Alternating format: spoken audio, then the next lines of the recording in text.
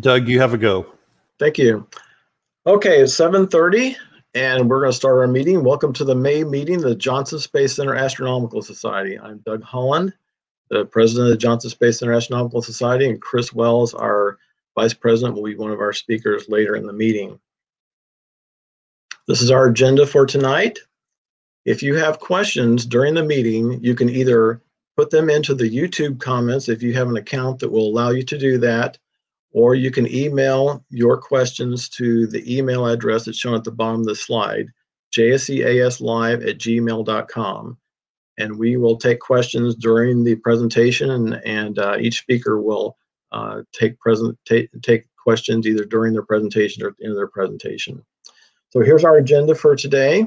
First, we're going to have Brandon Reddell, who's going to tell us about astrophysics using the ISS and overview of the AMS and NICER experiments. This will be followed by David Haviland with Star Party News. Then a do-it-yourself astronomy rigging for remote imaging with Chris Wells and Treavor Quinn. That'll be followed by Jerry Campbell, who will be telling us about Recollections of James Peeble, a 2019 Nobel Laureate in physics for advances in physical cosmology. And then last, we'll have another do-it-yourself astronomy. I will be doing one on do-it-yourself astronomical spectroscopy. But first up is our main speaker, Brandon Reddell. I'd like to tell you a little bit about Brandon.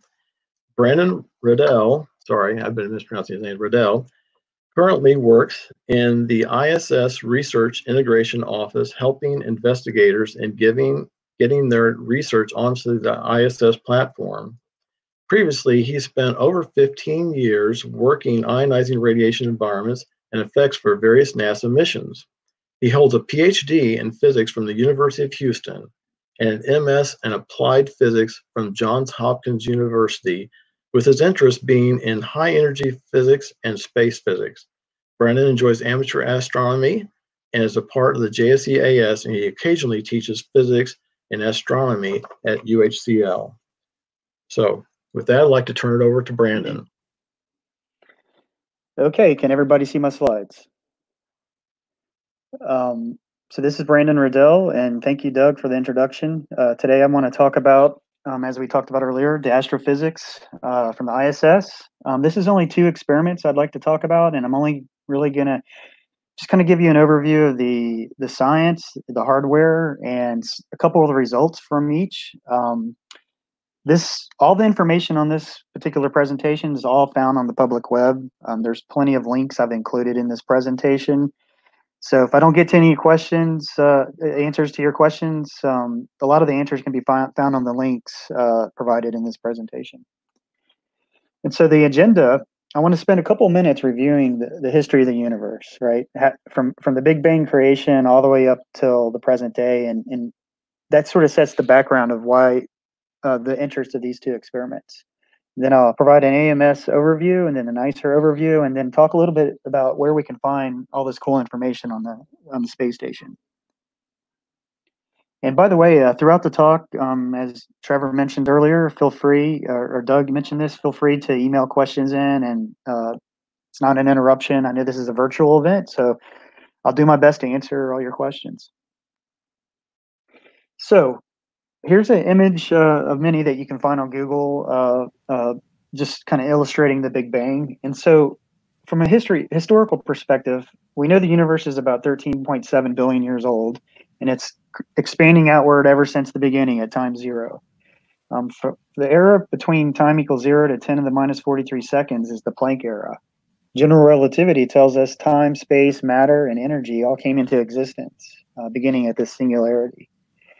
The 4 fundamental forces were all unified into a superforce, and the best theories today tell us that there was at least 9 or 10 dimensions plus 1 time dimension. Between 10 to the minus 43 and minus 36 seconds, we call this the grand unification epoch, and it's basically all 4 forces were together, and then we first see gravity separating. And we also see some of the earliest fundamental particles starting to show up here, including their antiparticles, and I'll talk more about that later. And then from 10 to the minus 36 seconds, so that's a 0 with 0.36 zeros and a 1. We're talking about that fraction of a second. Between 10 to the minus 36 and 10 to the minus 32 is the inflationary epoch. And that is a unique event that's, a lot of people think it's triggered by the separation of the strong nuclear force from the superforce. But it's a period of time where the universe goes through a massive expansion. It expands 26 orders of magnitude in the matter of 10 to the minus 33, 32 seconds. Just a fraction of a second, it grew to about 10 centimeters in size. So also during this event, only 3 of the 6 spatial dimensions, as we know of them, length, width, and height, also expanded during this phase. The other 6 are believed to be coiled up around these 3 and are really the centerpiece of a lot of experiments today looking for these extra dimensions. So moving on, and the next era is the electroweak era, and that was from about 10 to the minus 32 seconds to 10 to the minus 12 seconds. So we're approaching the 1 second mark. During this time, the period of time where the strong force is it's been separated, and we have more particles created, more massive particles through their interaction with the Higgs field and so forth. And then from 10 to the minus 12 to 10 to the minus 6 is the quark epoch. And so this is where we really see these particles called quarks and antiquarks start to appear. We also have the electroweak force breaking up during this time. So basically from this time all the way till present day, so from less than 1 second to present day, we've had these 4 fundamental forces that we are used to seeing. That's gravity, electricity, magnetism, called electromagnetism, the weak nuclear force, and the strong nuclear force. And then really quickly from 10 to the minus 6 seconds up to about 1 second is called the hadron epoch. And that's just basically the production of larger particles like protons and neutrons, which are the basis of our whole chemical, all of our chemical elements that make up the periodic table. Everything, all the matter that we know of is made out of hadrons. And so this is the kind of the time frame where a lot of the hadrons were produced. And there were still a lot of interactions going on because the universe was very hot at this time. And then during the first 3 minutes, Steven Weinberg at the University of Texas, he actually wrote a famous book called The First 3 Minutes. So this is where Big Bang nucleosynthesis starts to happen. This is where through collisions and fundamental interactions where we get these elements building up. And the lightest elements, hydrogen, helium, trace elements of isotopes of helium, lithium, deuterons, tritons, and things like that. All these types of light particles were all formulated at this point in time. And then as the universe is getting older, out to about 380,000 years ago, after the Big Bang, is when the temperature cooled down just enough where light could actually leave for the first time. I mean, before that, it was so hot that light was interacting with all the electrons and so forth. And so you may have heard of the cosmic microwave background radiation. That is the light released at about when the universe was 380,000 years old. And the subject of a lot of experiments too, satellite experiments. And then from basically 380,000 years to about 150 million years was a period of time when going from no stars to the first stars. Those were called population 3 stars. Very low metallicity, meaning mostly hydrogen and helium type stars. And then basically from that couple hundred million years all the way to present day is our present state, which is just more and more stars and the production of galaxies to make really what the universe, what we know of it as today.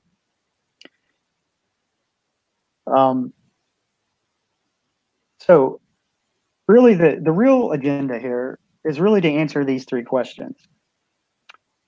So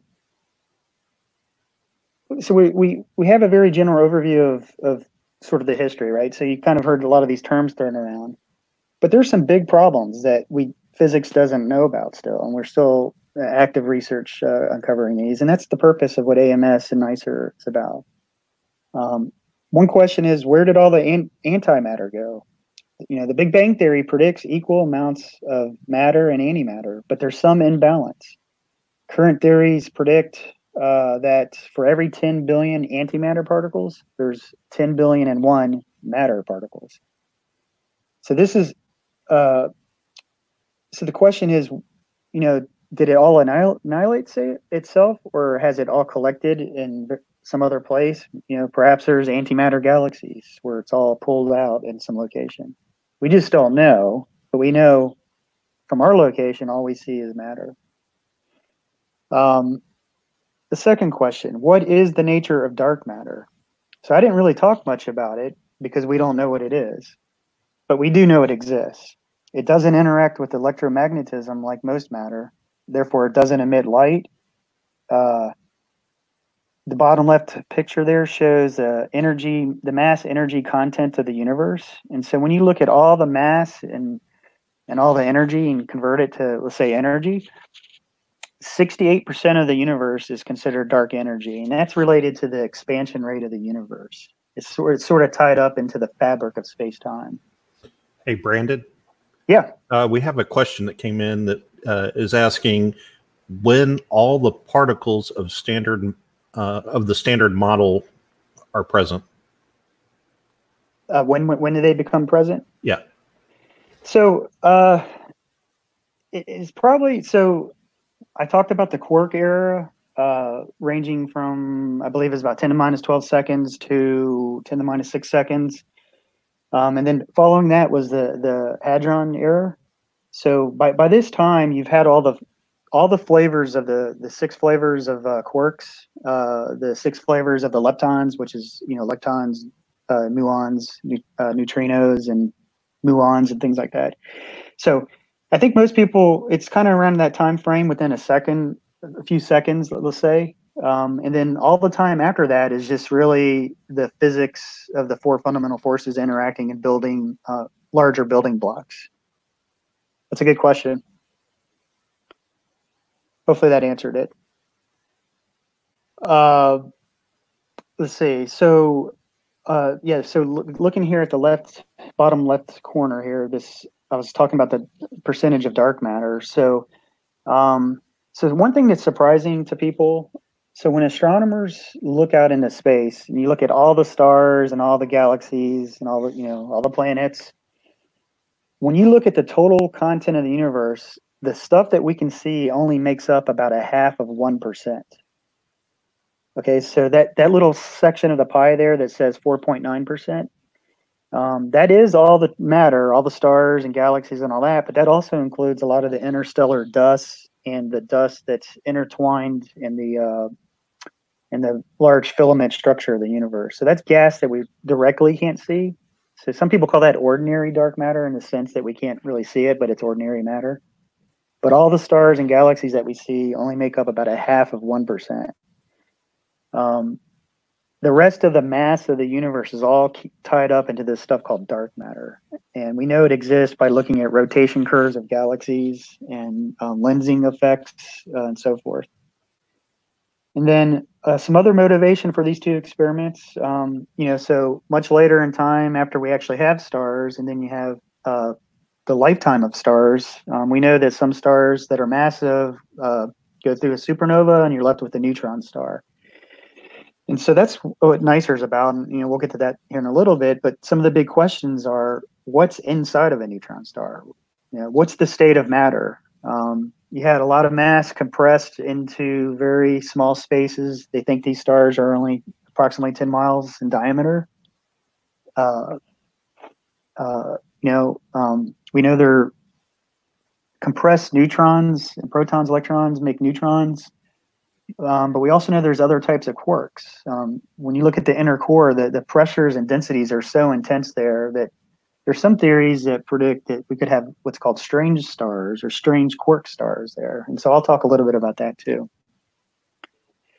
So these are just the 3 topics really that's composing the outline of this talk and the motivation of the alpha magnetic spectrometer and NICER. And so let's talk about the AMS first.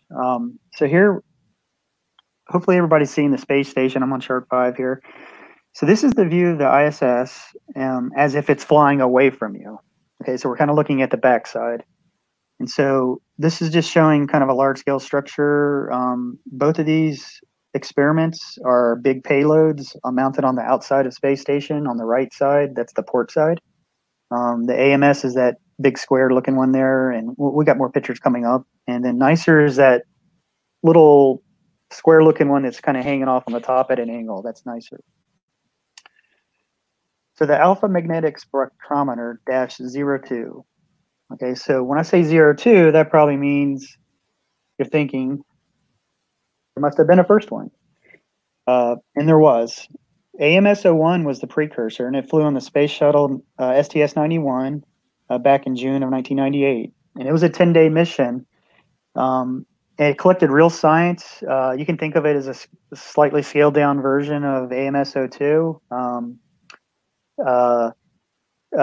They've actually published, I got the links. If you go to those links, the first link down there, you can find I think there's about 8 papers published on that. It collected about 80 million particles during that 10 days. And there's some interesting results just from that alone, but that exactly proved that the technology works. You really can put large particle detector type experiments in space that have large magnetic fields and large sizes and very complex calorimetry as well. So feel free to take a look at those links. I'm not going to talk much about AMS-01, but there was a lot of turmoil from the time between AMS-01 and AMS-02. So I'm not going to read all this chart, but if you go to Wikipedia, you can find some of the history. The things I would like to highlight are, we had the shuttle Columbia disaster in 2003. The fleet was shut down for a while. We all know that the space shuttles were retired in 2010 timeframe. So during all this time, AMS was sort of under the way to do a reflight, and the idea was to launch at the space station. But cost a lot of money. It's big science, kind of like one of those big CERN type experiments that we see over like the Large Hadron Collider. Not big like the Large Hadron, but like one of the experiments on the Large Hadron Collider. In 2006, there was a big study basically saying that it's just going to be too big and it's too hard to do. Let's not do it, basically. But Samuel Ting, he's a professor, Nobel Laureate at MIT. He's the main PI for this experiment. He just fought hard, and he went into Congress and got an international collaboration going. And in 2008, they got some bills starting to get pushed through the House of Representatives, then Senate, and so forth. And it was actually approved and signed by George W. Bush in October 2008. And so what that did is basically that actually set aside a whole space shuttle flight just to launch this experiment. And it happened in 2009 when it was added to the manifest, and it was launched in 2011. And so I showed this picture here on the right. There's actually a really interesting video you can see. I know it's on Amazon Prime. You can probably see it on YouTube, probably. It's actually really interesting to see the historical and international hoops they went through to get this experiment up on space station. Hey, Brandon, yes. Real quick, another question. Is the AMS a magnetic spectrometer? Yes. Yes, AMS, alpha magnetic spectrometer. And I'm going to go over some of the hardware here in a few minutes. So, but yeah, it's a magnetic spectrometer. Real quick, this is just if you go to the AMS-02 website, I have there on the bottom, this is their current collaboration. I believe it's about 44 institutions.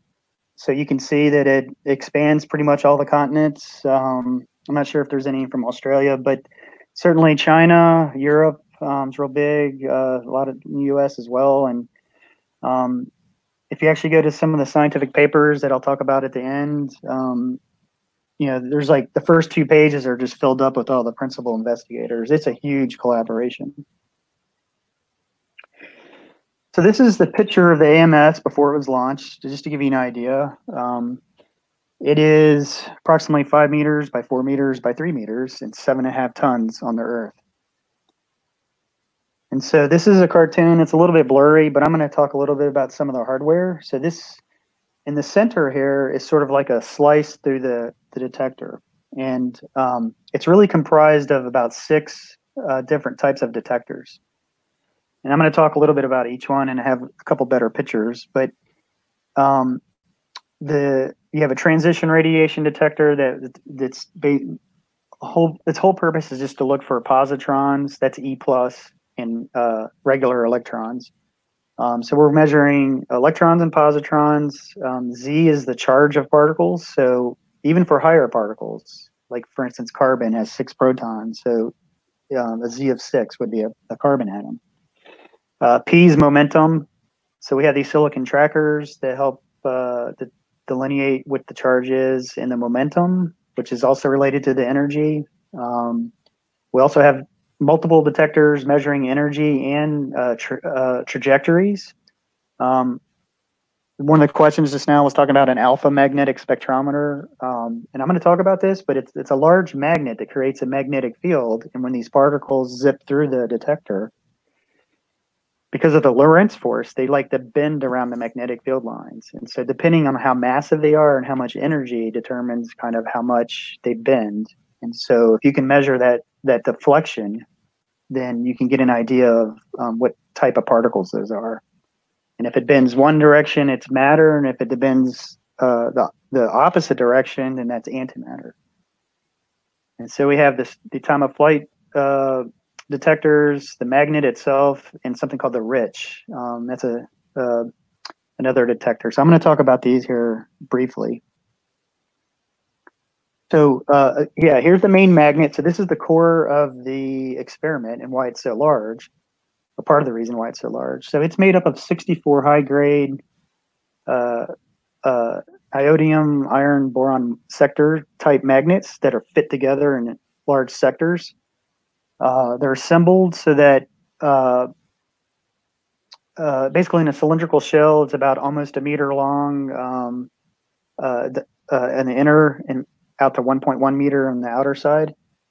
Let's see, it produces a magnetic field about 1.4 kilogauss in the X direction in one direction. So the picture on the left shows 1500 gauss. So to give you an idea, the Earth's magnetic field is 500 gauss. So this is about, I'm sorry, a half a gauss. So this is about 300 times more massive than the Earth's field. So that's the core of the magnet. Brandon? Yep. We have another question. Are the detectors like the ones used by particle accelerators? Yes. Yeah, they're almost the exact same ones. Most particle accelerators use very precise silicon-based detectors because you want to create an electric signal when the charged particle zips through them. So they're very common. There's ones that are better than others. It kind of depends on the type of particles you're focused on, but they're a very standard set that you find in just about all the major experiments. For instance, at the Large Hadron Collider, for instance. So I like to think of this experiment as kind of like a CERN type experiment, but it's up on space. It's a full up particle physics accelerator detector. Let's see, the silicon tracker. So basically, I was telling you earlier, it measures momentum and charge. So from that, you get this thing called rigidity. If you think of a rigid piece of metal, right, that's something that doesn't bend.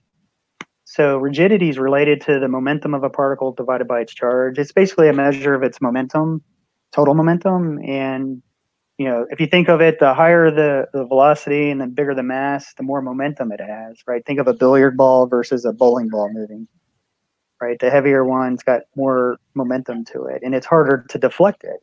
And so that's related to the magnetic field and the charge and the momentum. If you can measure these things and measure the deflection angle, you can actually back out the charge. And so I'm not going to read through all this, but the tracker has a bunch of different planes of silicon trackers that have many channels to help get a precise measurement of this deflection of the particle because of the magnetic field.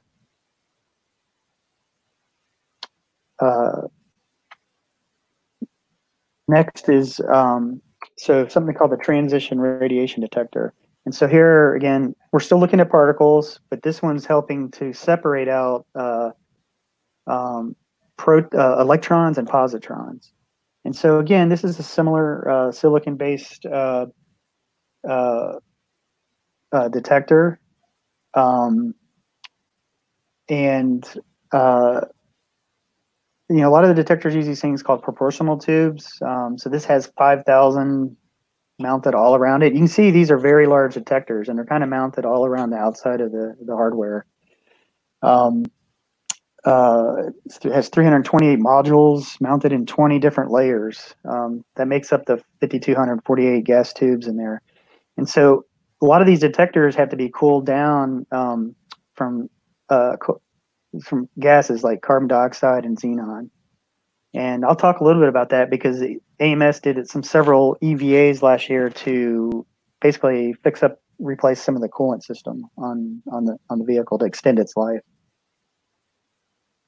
Then we have something called the electromagnetic calorimeter. A calorimeter just measures the energy and charge of particles. Also, it's kind of a little bit more precision in different energy range. But it basically, if you look at the left-hand picture here, you have an electron or positron coming in, and it interacts with this lead foil here, and it causes a shower, like a cascading effect of particle interactions, and that sort of amplifies the signal. And so this is a very precisely layered detector that has 98 lead foils on it and 50,000 scintillating fibers. So some very precise measurement of some of the energy distribution. Something called the RICH I talked about earlier, that stands for Ring Imaging Cherenkov detector. And so there's something called the Cherenkov effect when you have a particle that exceeds the velocity of light in a material. It creates like a light cone that spreads out ahead of it, and the shape of that light cone is related to the charge, basically. And so this is effectively one of the detectors using to measure charge, and so it needs photosensors, and there's 10,880 of these mapped around the wall of this rich device layer. And by the way, on each one of these pages, I have a link that goes in and shows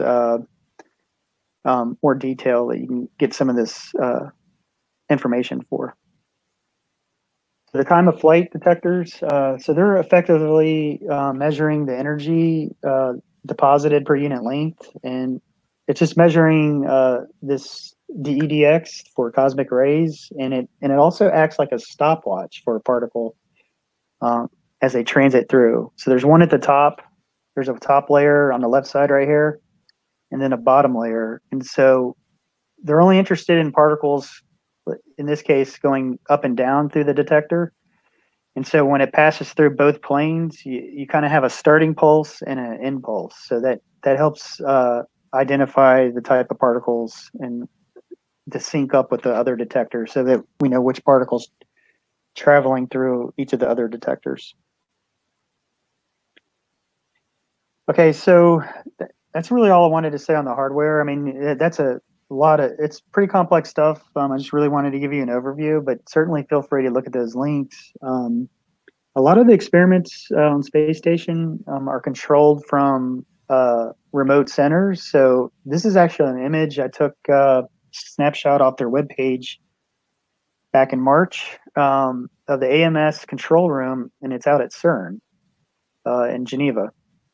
And so if you actually go to this webpage, what they actually show is, at this particular date, they've collected 155 billion particles to date and counting. But what you have is a whole dedicated team of all the people looking at all the different hardware and some of the science going on, and it takes a big staff to do this. And so they're in sync with communications through Houston and Marshall Space Flight Center to downlink the data and do any commanding that's necessary.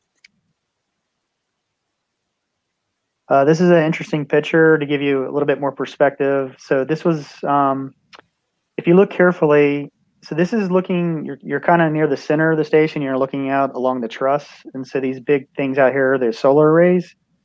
And what you have here is an astronaut here doing an EVA and another astronaut here on the truss doing an EVA. And so that kind of gives you some perspective of the size of the AMS relative to, the size of a human body.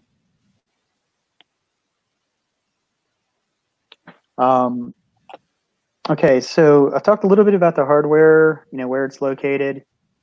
So I was kind of telling you early on, there's really three things we're looking at: antimatter, dark matter, and neutron stars. So AMS is really mostly focused on trying to answer the big questions about where did the antimatter go and what is dark matter.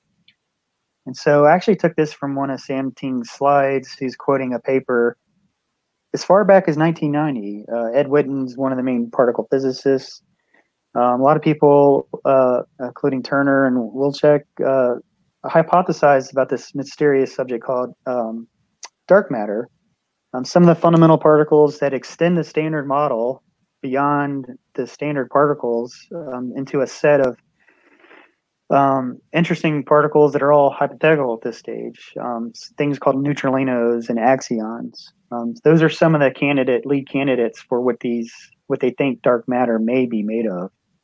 And so what they're interested in looking at is that we know we can't direct these axions directly, but when they do interact with themselves, they do produce electrons and positrons and even antiprotons. And so the idea is, we get a lot of data from cosmic and regular astrophysics type sources. And so we know what the ordinary cosmic rays are.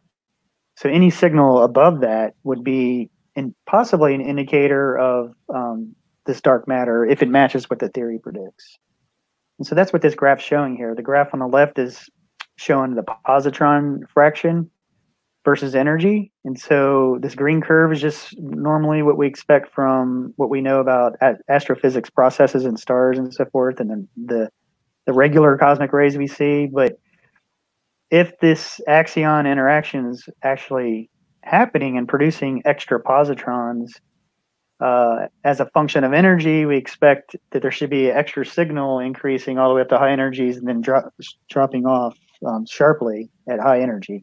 And that purely depends on the mass of the axion. And similarly with antiprotons, we expect, at low energies, it's probably hard, you can't distinguish between the production of antiprotons from dark matter or cosmic rays, but at higher energies, you start to see a separation here. And so that's some of the things they're looking for. So let's talk a little bit about some of the results. So here's what the AMS has found so far on positrons. In this publication, here's the title of it, and I have the link at the bottom. And I think it's free, so you should be able to find the paper. It came out last year, and it was an update to a previous version. So there's a couple of versions. As they get more and more data, they get better statistics and update these calculations. So what has been found so far is that at high energies, there is an additional source of positrons. So these plots show the positron flux versus energy, and they clearly show an increase of flux at high energy. It peaks, and then it peaks at energies, let's say several hundred GeV. So that's in this range between the blue and brown, if you will. All right, so it's peaking out a couple hundred GeV. That's 1 billion electron volts, and then it's dropping off fairly quickly. And so in this chart, just showing some modeling, showing distributions from two different source terms. So what they're showing is that they believe there's some other source generating these high energy positrons at very high energies that are different than the main source term producing most of the ones that we see, that we know about from cosmic rays and astrophysical processes. Again, a companion paper that came out along with this study also came out last year. It's focusing on the measurement of the electrons, the high energy electrons. And it does not show the same trend, right? You don't see a high energy peak. You just see the electrons falling off. So often we know through a lot of physics processes, oftentimes electrons and positrons are created in pairs. But there's a huge difference here at high energy between the positrons and electrons. So this tells us that there is definitely two different sources that's producing the electrons and positrons.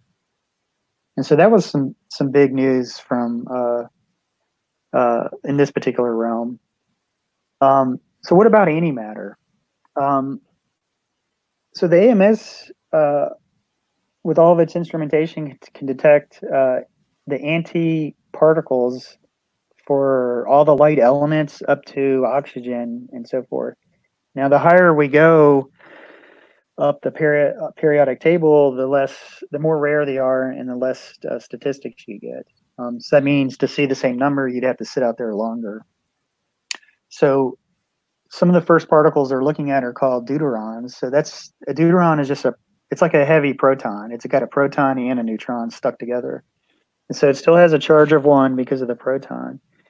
But these have never been observed in space before. But in May 23rd, 2018, the results presented, I have a link there. I encourage you to go listen to that. That's actual Samuel Ting himself. They video recorded it, talked a lot about these charts. And he's showing, excuse me, he's showing some of the results they're getting. So they actually have found a charge, Z equals -1. So that's the antiparticle. And it has a predicted mass fairly close to that of what we would expect from a deuteron. And so they're fairly confident, they're seeing deuterons. And so the trick now is let's collect more of them. And so this particular graph here is over time, you're measuring the flux versus energy. And so from the theory, we would expect sort of the tailing off of deuteron production at high energies based on the theories. That would be the red band of particles. Whereas from cosmic ray sources, we know it has a slightly different distribution. So the goal is to measure distributions and see if we are seeing a dark matter type distribution. And so this will only come with time, and we're not there yet with it.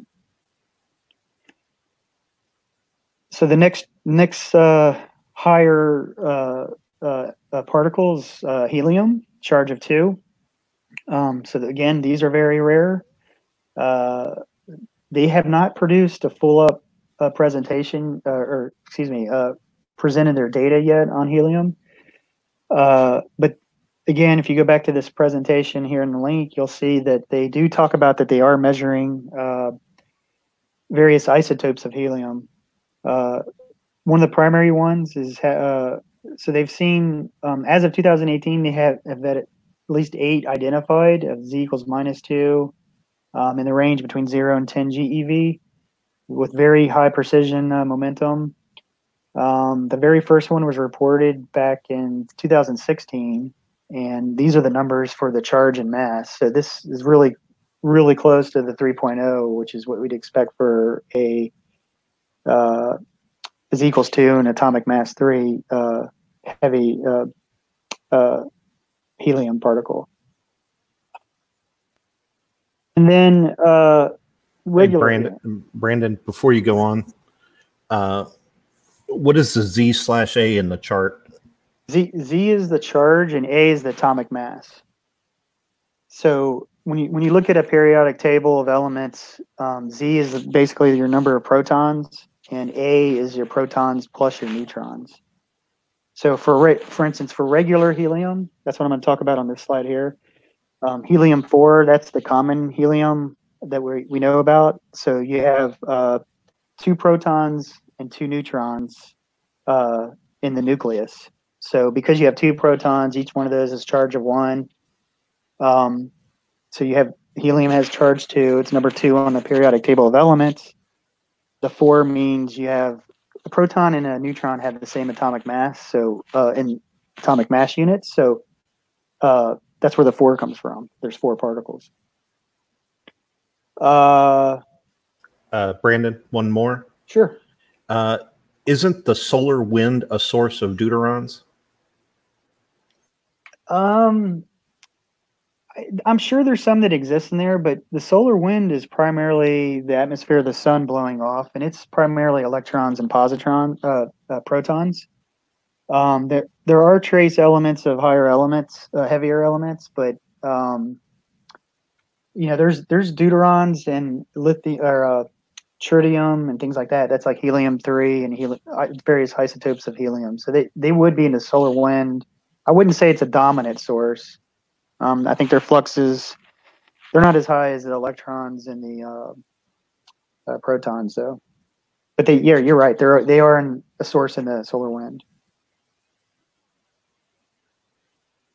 On that front, the particles coming out of the solar wind are probably much lower energy, though, than the ones that are being measured by AMS, the ones that come from cosmic rays and possibly dark matter interactions. We're expecting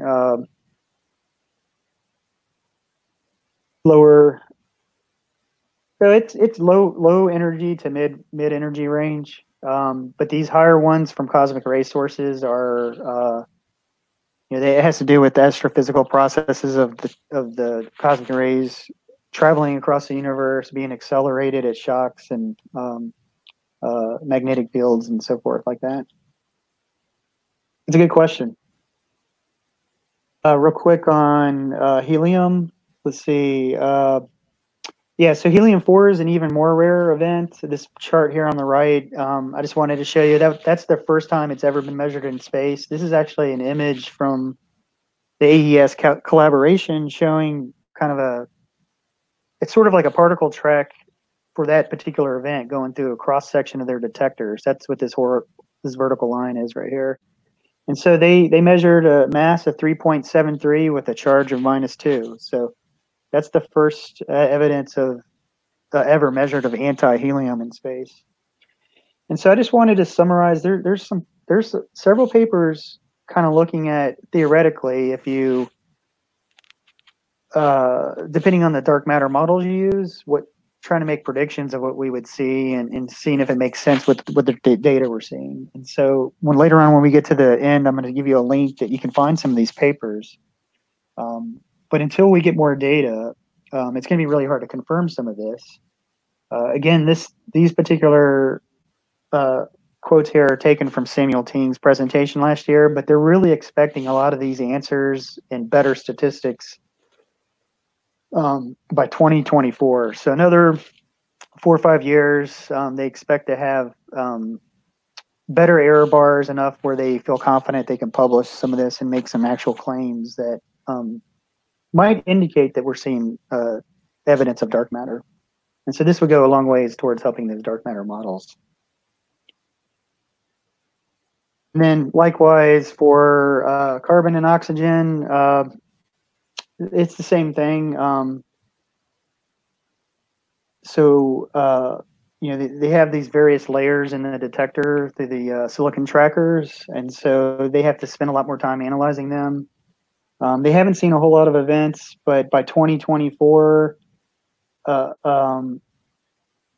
seeing a lot of regular matter events, but not a whole lot of anti-events. So they need more statistics. So they're saying by 2024, when you look at the collection of positive charge versus negative charge, they should have some good statistics to help sort out some of the theory predicting these anti-carbon and anti-oxygen results. So stay tuned is what we're trying to say here. And then finally, I wanted to touch base. So earlier, somebody asked questions, and I was talking about the quark era. So a lot of you may know that there's quarks out there. There's 6 of them: up, down, strange, charmed, bottom, and top. But when you think about everything you can touch and feel, all the matter that you know of, everything's pretty much made out of up and down quarks. But that doesn't mean they can't exist. Matter can't exist that's say you swap out an up quark and put a strange quark in there. And so there are theories that predict, as far back as during the quark era, during the Big Bang processes, that there could be matter made up of strange quarks instead of up and down quarks. And so we call these strangelets or strange matter. And so since the mass of a strange quark is a lot more than an up or down quark, if matter is truly made with some strange quarks in it, it's going to have an atomic number much bigger than for, let's say, the atomic number for an equivalent element made out of up and down quarks. And so, for instance, if you look at a diamond, if you take the ratio of Z over A, it's about a half. It's like that for a lot of particles. If it's actually made out of strangelets, because the A is so much larger, we would expect to measure the ratio much less than that. And so a lot of these answers, I'm going to back up a chart or two here. So I kind of skipped over this, but if matter is actually, this is the helium plot. These are the number of events versus energy. If it's possible to measure antiparticles or particles that have a completely different mass ratio, and so once they build up enough statistics, if they start seeing a distribution down in here, then that could be evidence that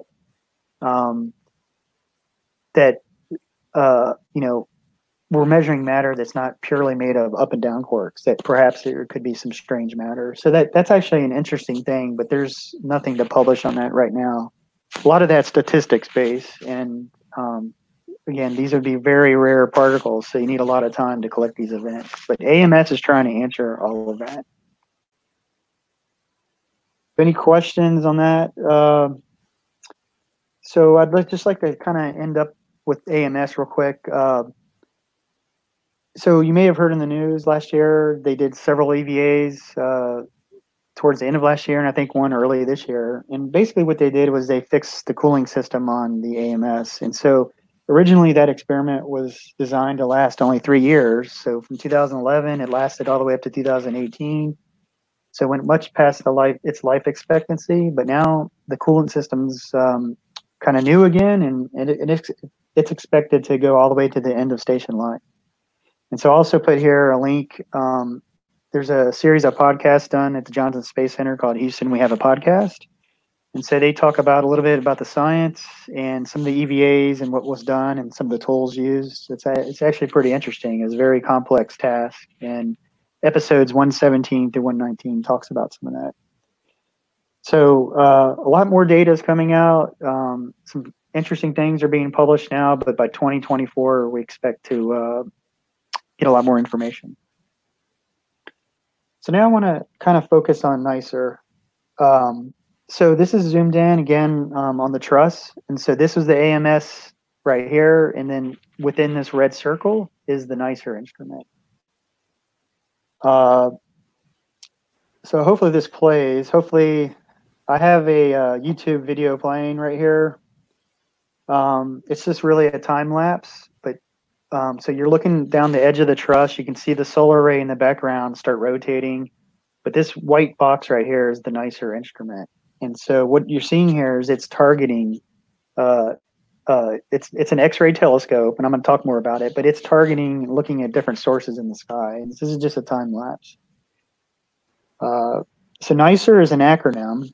It's the Neutron Star Interior Composition Explorer. Hey, Brandon. Yeah. Brandon, there's a question that came in. What is the consensus about dark matter, exotic neutrino, and what do you think? Well, there is no consensus. There's some people that just think that the standard model is wrong, and it can't. There's nothing really about dark matter. So, I would say the majority of physicists, particle physics, probably believe in. The standard model has been very successful. We found every particle all the way out to the Higgs, and so there's various extensions of that beyond that to predict these, like neutralinos and axions and things called WIMPs, weakly interacting massive particles, WIMPs.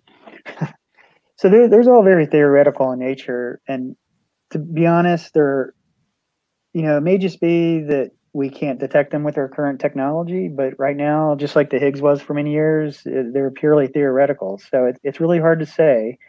So I would say there's no consensus. It is a big mystery, and it's the current state of research right now in this area is trying to understand this type of dark matter. Personally, for me, I think the theory kind of makes sense, but I don't have any data to back it up.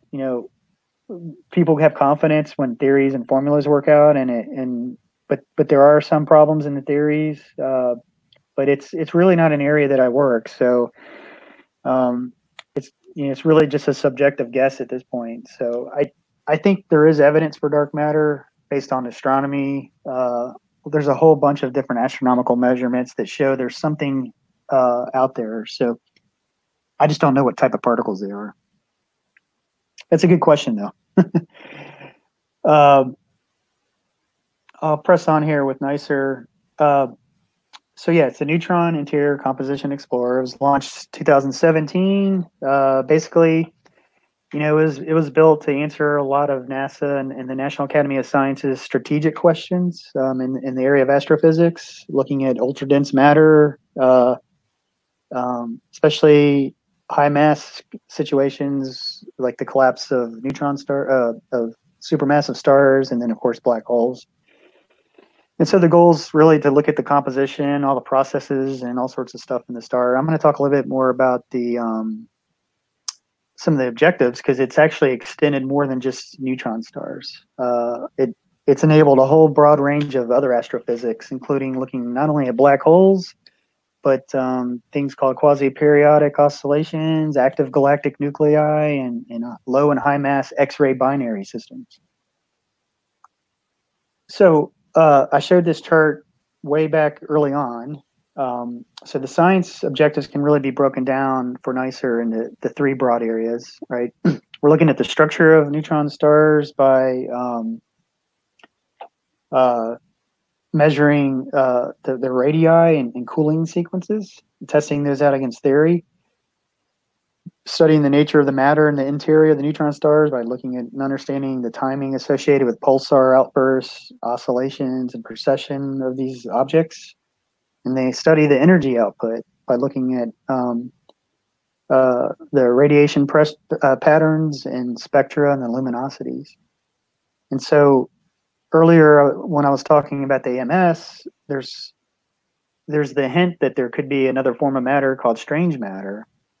Well, neutron stars, we don't know what the core is. They could be containing strange matter in the form of a quark star. So instead of having confined neutrons compressed together, you may have free quarks, so confined quarks to free quarks, where some of those free quarks could be strange rather than up or down. There's some theories, looking back, that these strange quark stars could form through very intense supernova explosions, or perhaps even shortly after the Big Bang events itself. So I think most people in this area can't distinguish between, from the outside, a strange star might look just like a neutron star, but inside there's something totally different, and that's really what they're trying to investigate. So much work's been accomplished with NICER, especially when it's combined with other measurements from other systems like the Fermi satellite, Swift satellite, and even MAXI. That's another instrument on space station. And also with ground-based data. The kinds of discoveries obtained are, looking at the neutron star radii and the light curve analysis, measuring masses and testing through millisecond pulsars, clock stabilities, pulsation periods, and X-ray beam properties and stability of these beams. All sorts of things are coming out of this system, this hardware.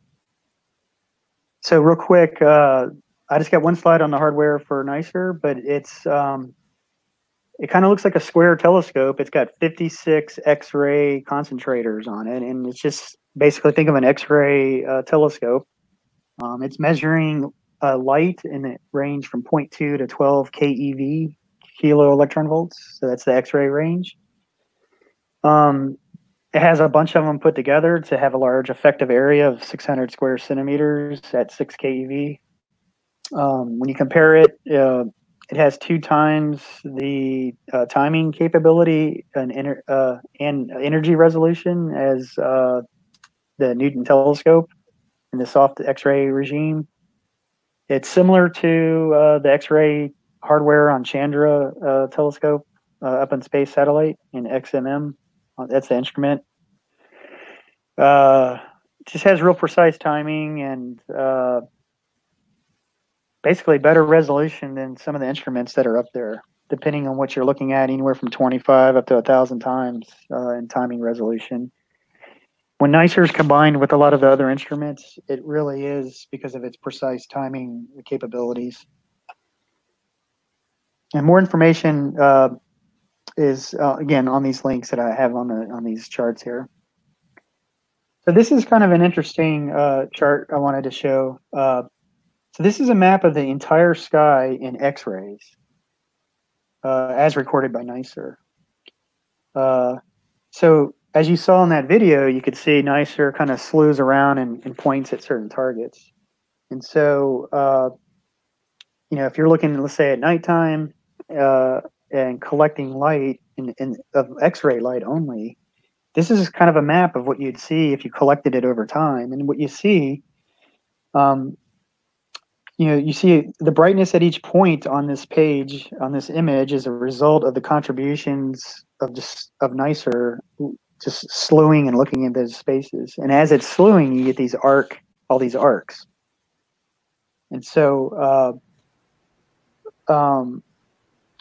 the brighter it is means basically the more collection time that NICER has been putting on there. So you can see, like for instance, this PSR J1874, this region right here is very bright here. So NICER has been observing that region for a lot of, it has a lot of time observing in that region. And which also, yeah, go ahead. Sorry, Brandon. In the last chart, what is meant by non-imaging FOV? So FOV is field of view. That's a good question. So I don't think the full surface area is, there's various energy ranges on here. And so some of the field of view,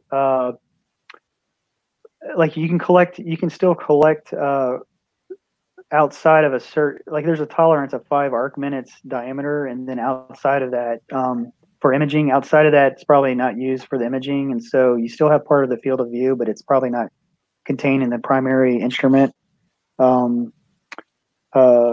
collection.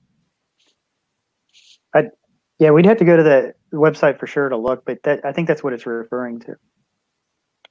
So in other words, the full surface area, it's not considered, you know, if you're imaging a particular part of the sky, there's a subset of that is really, when they're quoting these numbers, there's a subset of that is built into those numbers, and outside of that, like near the edges, it's not quite as accurate.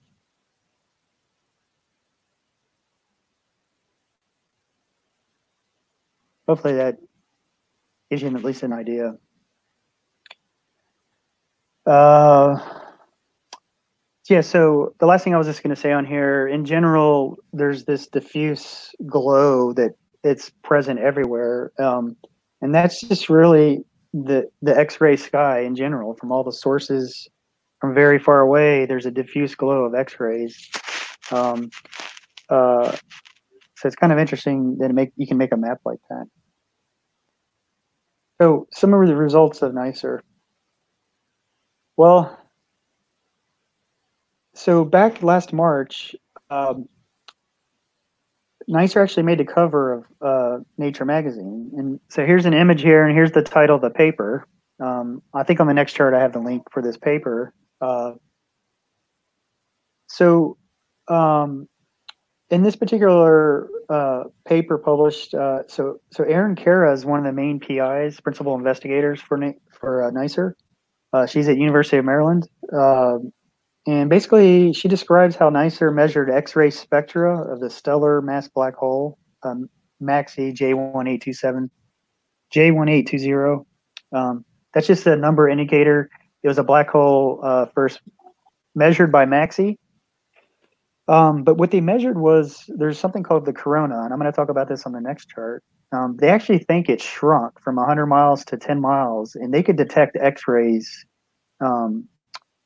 being shifted through precise timing of NICER to lead them to that conclusion. So what I mean by that is, so I'm going to try to explain this, but I really encourage you to go to this link, this YouTube link, to hear the full explanation, because there's a video that goes with this, and it's just too hard to show through this particular setup we have. But so on the picture on the left is, imagine you have a black hole right here in the center, this little black dot. And so around it, you have this thing called the accretion disk. That's the orange region. And so what you have normally happening is there's charged particles, there's magnetic fields, and of course you got mass, a lot of mass in there. So you got gravitational forces and these magnetic forces. And so you get an instability happen. And what happens is, things are like to flow towards the center, but they're also rotating. And so what happens is you have magnetic and gravitational forces. They can compress and heat the gas to millions of degrees in this orange disk. And all that energy's got to go somewhere, and it creates these two jets that pop out perpendicular off the poles, so to speak. And that's what the blue regions are. And so now these particular it's called the corona, not to be confused with the corona of the sun, but it's a gas and it's much higher energy because it's a much hotter gas, and it can be up towards 1 billion degrees. And so when you're looking at light coming from these two different sources, because there are different temperatures, they're shining at different frequencies. And so what they think is, so again, combining observational data with theoretical models, what they think what's happened is there was some kind of instability in the disk caused this rush of material to flow towards the black hole, and it created an effect that, go to the next slide, next part here, kind of propagates out into the corona, and for whatever reason, you're having X-rays. So they know it's called reverberation. It's a technique they use to look at X-rays coming out of black holes. X-rays coming out of the corona can come down and they can reabsorb by the iron and potassium atoms that are in this accretion disk, and then they get re-emitted. And so what's happening is if you see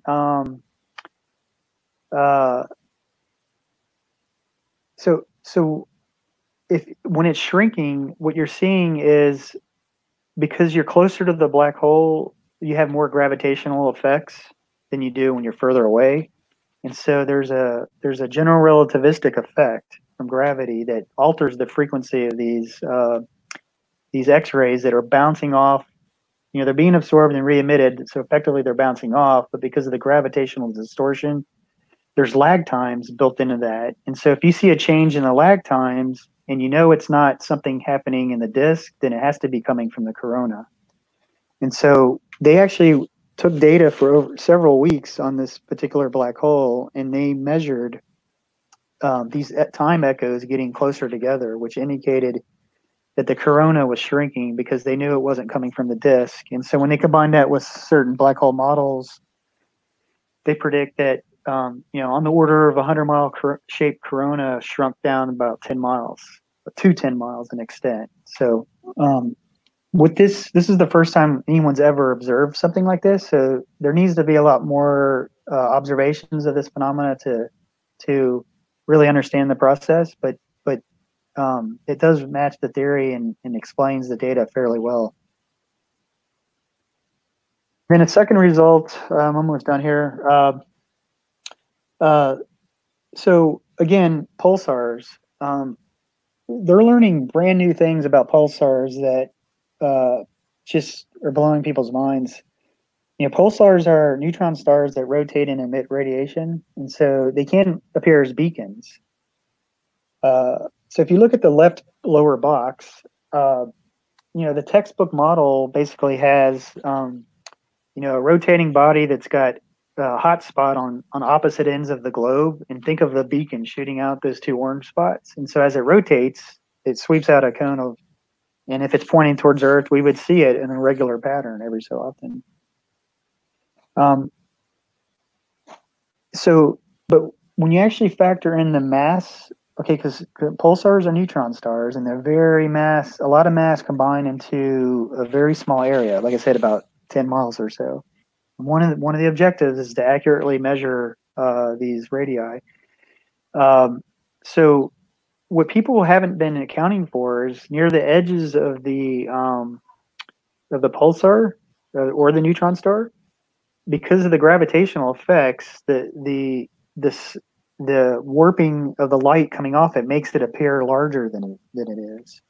And so when you factor that in, plus the measurements that NICER did on pulsar J0030, and that's published in this paper I have linked at the top, through precise timing, so that this pulsar is about 1,100 light years away.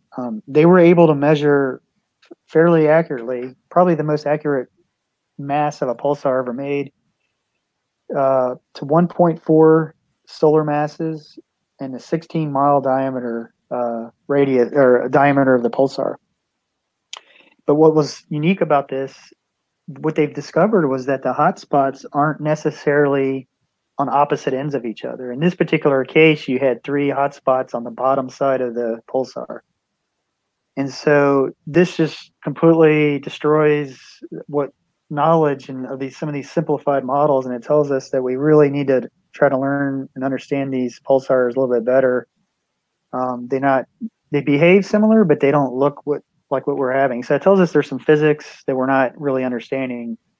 And so this is opening up a whole bunch of new area of study with high mass stars. And so I just threw in a couple titles here. NICER's probably got 50 to 100 different papers published in the last 2 or 3 years.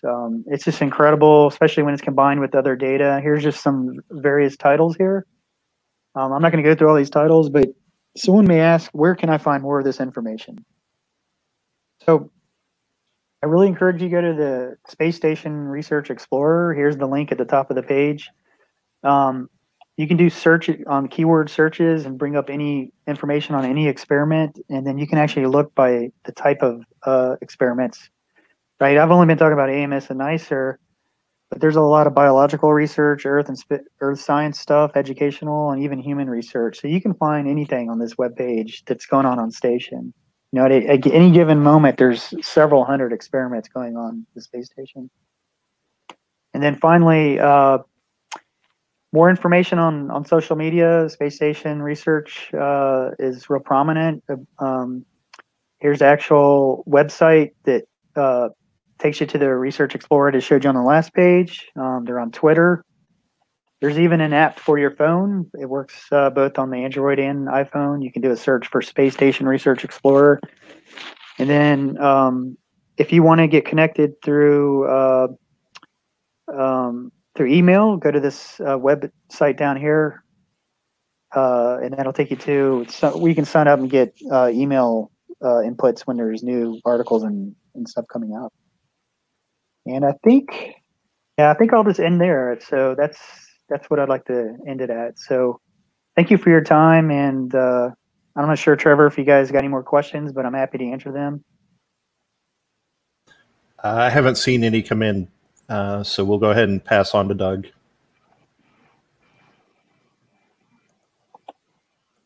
Okay, so Brandon, thank you very much for that talk. That was very interesting, and thank you for all the good work you put into bringing that to us tonight. And also I wanted to mention that we will be leaving a recording of this meeting on YouTube.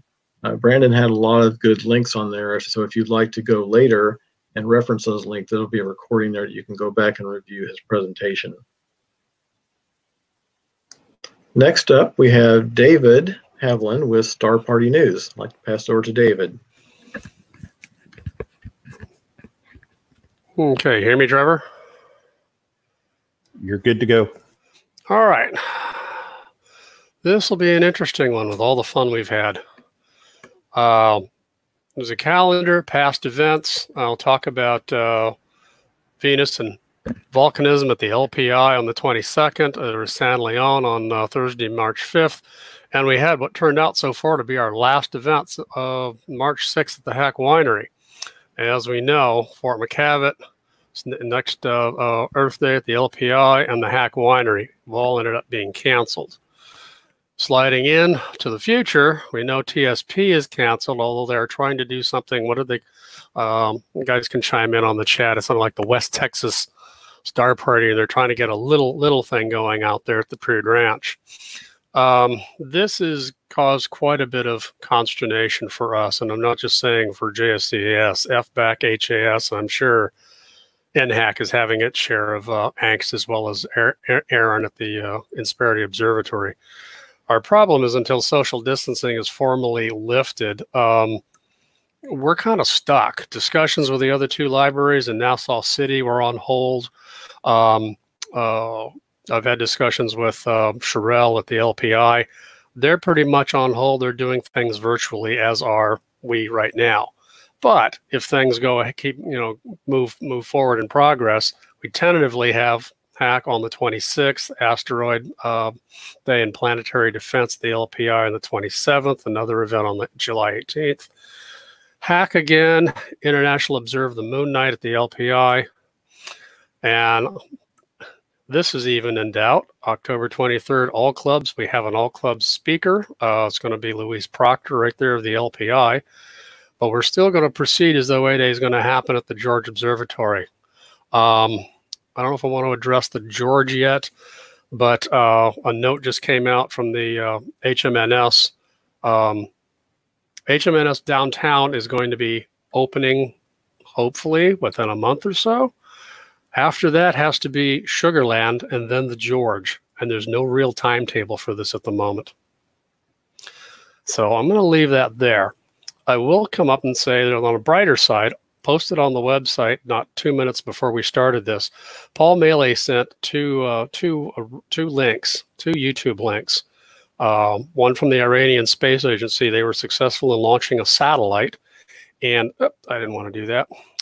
And there's a YouTube link for that, but it's about 3.5 minutes long and fairly repetitive. However, Paul was able, after a number of attempts, to make his own video from the border of Mexico and Arizona. And I'm going to try it because I had it up before the meeting. And let's see if it'll take me there. I want to go to this one. And it's 14 seconds long. And when it gets to the I'd say at about 12 seconds, you're going to see this little guy zip right across. And it's pretty cool. Hopefully this will work. And hopefully you're going to see it.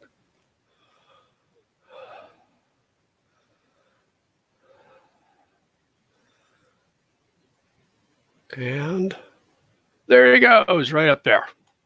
Okay, it's going to go back to shut you up and go back to the presentation.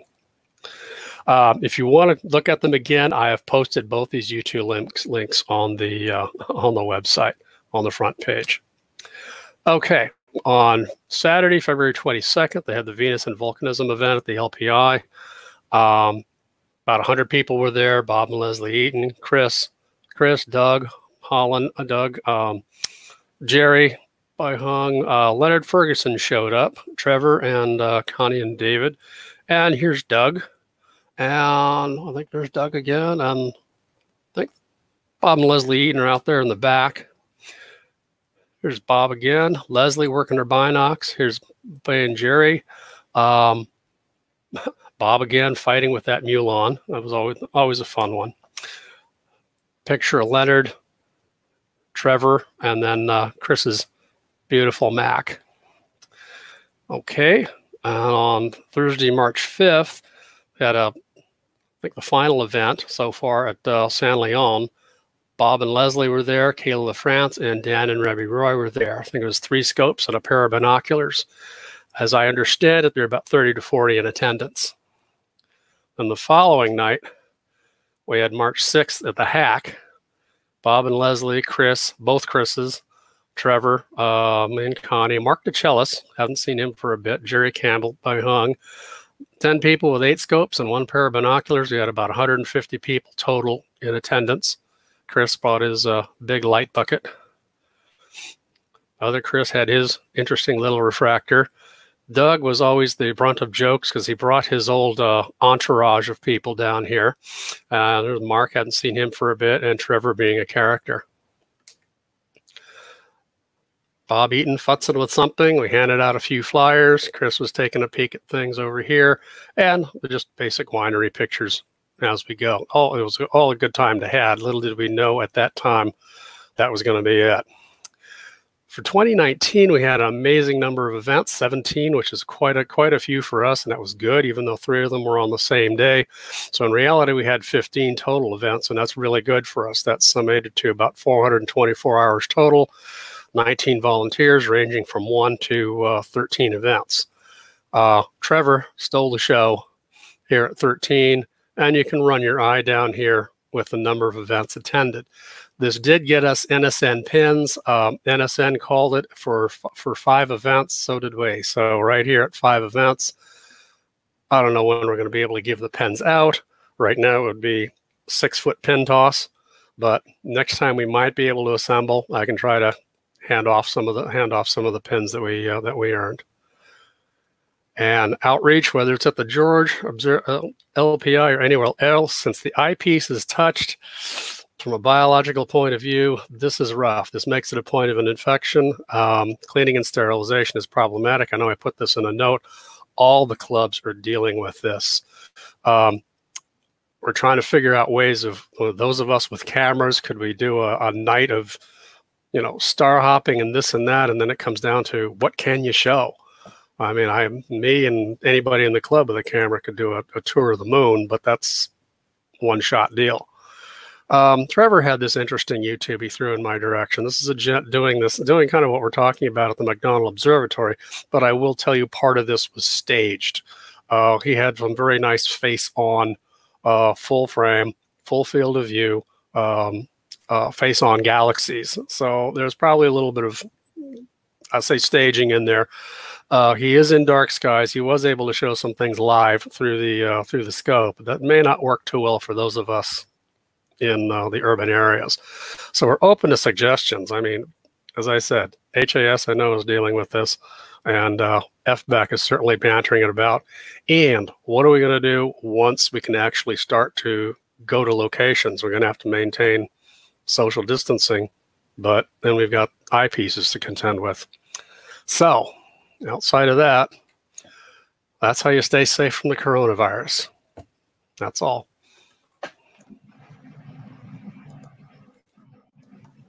All right, back to you, Doug. Thank you. And thank you, David, for that presentation. And thank you for being our Star Party chairman. Next up, we have a do-it-yourself astronomy rigging for remote imaging with Chris Wells and Treavor Quinn.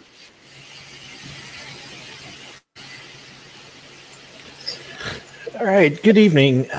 What we're doing here is this is based on a couple of presentations that were presented to the club previously. So we took those ideas and we're trying to see how far we can take it. So the idea that we're doing is to run and remotely control the telescopes initially from inside the house to outside, so in this diagram, what we've got is a couple of small computing devices. I'm using a Raspberry Pi running Ubuntu with Indie server on it, and then up above we have which is connected to a scope, and then we have a Intel NUC also running Ubuntu with the Indie drivers connected to another scope.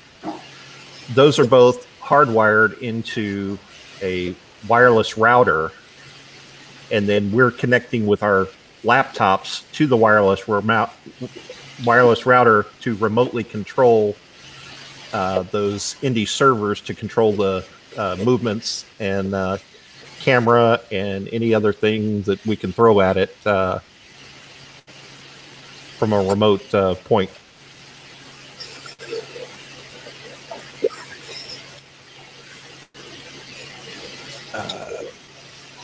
Chris, go ahead. Yep. Okay. So so basically we've got two rigs. This is the big rig. This is my my C11 HD. I've only had it actually since about August or September last year. I've got it set up indoors here. You can see you see a big wire down at the bottom here. That big LAN wire was actually connected to the router that Treavor showed in the prior diagram. We've got a number of things here. I'm operating it with a Hyperstar at f2. So the camera, when I have it set up properly outside, is actually up at the front there. So I can get to a super fast f2 imaging platform. I'm using an ADIC 460EX as a CCD camera, one of the cooled varieties. I'm using a Lodestar auto guider and a micro-touch focuser. I'm going to zoom in on a little bit area here. The NUC is at the bottom. That's actually running the Ubuntu operating system. And I'm actually put all my power supplies and everything in one case to make it easier. As I scroll up, you start to see some of the other things that I've set up here. I've actually done some what I call underbelly wiring, underbelly mounting of some of the focus controller and the actual USB hub up there too. And that actually minimizes the number of wires. So really the whole control of everything in the mount is really done through this one wire. And that's how it's all controlled. But the brains of this is really down at the bottom here. The brains of this is that next unit computing Ubuntu-based computer that we're going to run different software on. Let's go to the second rig. Okay, before I get started, the question came in about does the system use the local Wi-Fi, or can it be run without local Wi-Fi capability? In this case, we will bring a Wi-Fi router with us to run wherever we are in the field. So we haven't figured out the ad hoc version of the Wi-Fi yet to where we don't need a router in the middle. But maybe eventually we can get to that point. So going on to describe my rig, again, this is set up at Chris's house, and this is our preliminary testing where we're just seeing if we could get the mounts to move. Chris, can you back up again? Thank you. And point the scopes, and if we could actually snap images with it. Even though, you know, it's just going to be some light blur, but at least we're getting something. So in this situation, I've got an William Optics Redcat 51 scope with the imaging camera being a Nikon D53 DSLR.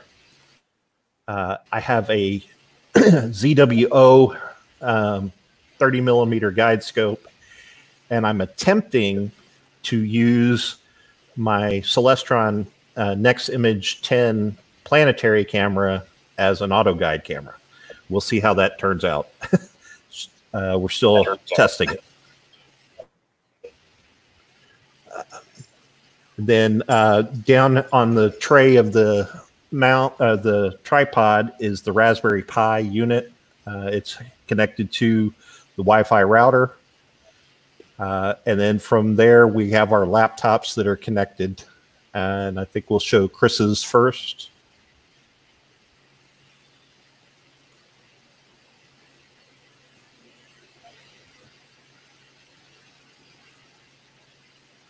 Okay, yeah, so this is probably the least exciting slide. This is a laptop. This is what we're going to control all the equipment with that we've seen in the previous slides. This, of course, is my laptop, and both of them together, and they are running the K-Stars application with an ECOS connection back to the NUT and then the Raspberry Pi. And Chris will show you his stuff. So, so obviously this was kind of all set it up indoors, which is a great way to start because, you know, you can see there's a lot of wiring, there's a lot of configuration, a lot of software, do this with software, do that with software. But I actually had a chance to use it for the first light session where I had all the equipment outside that I showed you in the big rig setup and started to use the K-Stars ECOS application on my small Surface laptop to take my very first image. So this is actually my very first ever remote image that I've taken from the comfort of the indoor environment, having a nice drink, sitting and watching the image. So this is the image as it's being formed. And this is really the control panel within K-Stars that shows you what's happening. I was going to take 40 images in total. It was at number 8 while it was taking it. Each of the images was actually at 3 minutes. So 3 minutes in total. And it was auto guiding as well. So that was actually my first use of it. And you can see that's one image out of the f2 fast optics that I'm actually taking. You can see it's very characteristic of the Hyperstar lens. You can see a lot of vignetting that occurs around the edges of that picture. But here it is in operation, working while it was taking image number 8 of image 40. Here is the other tab within K-Stars. Actually has an integral auto guiding program. Apparently it works with PhD 2 as well, although I didn't get that part working, so I just used the integrated software that was in it.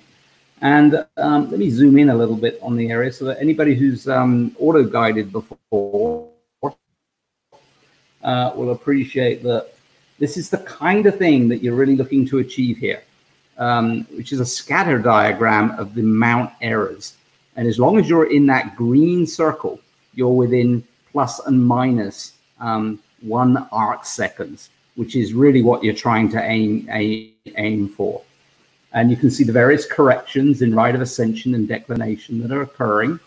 And here are the magic numbers. So, you know, when you've been imaging for you know, an hour or so, you really start to get a good idea of your mount's accuracy. And if you can be under 1 arc second, you're doing pretty well. So I'm really, really pleased on how this was operating.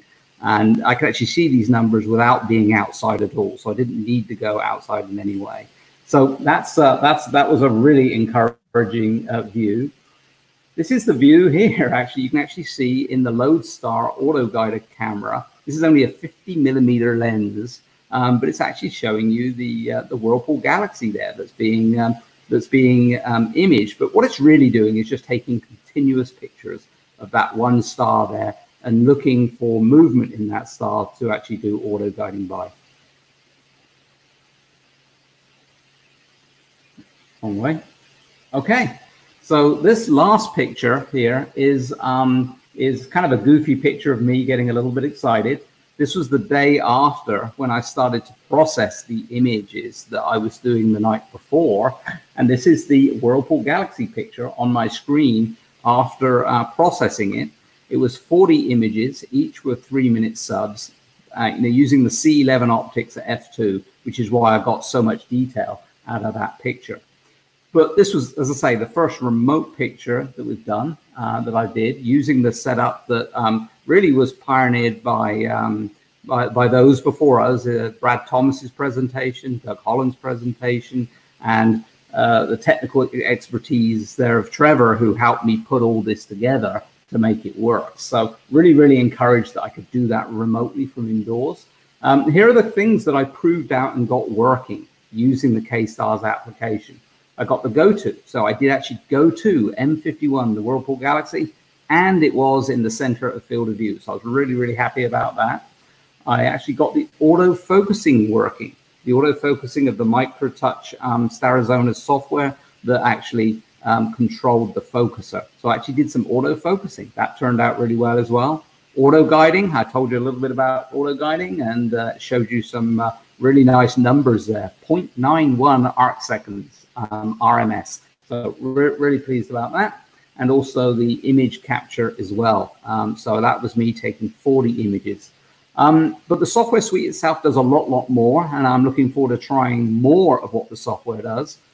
It does special things called plate soldering. Haven't done it yet, but looking forward to trying. Has a lot of planning capability and sequence generation as well. And it's really designed for complete remote observatory viewing.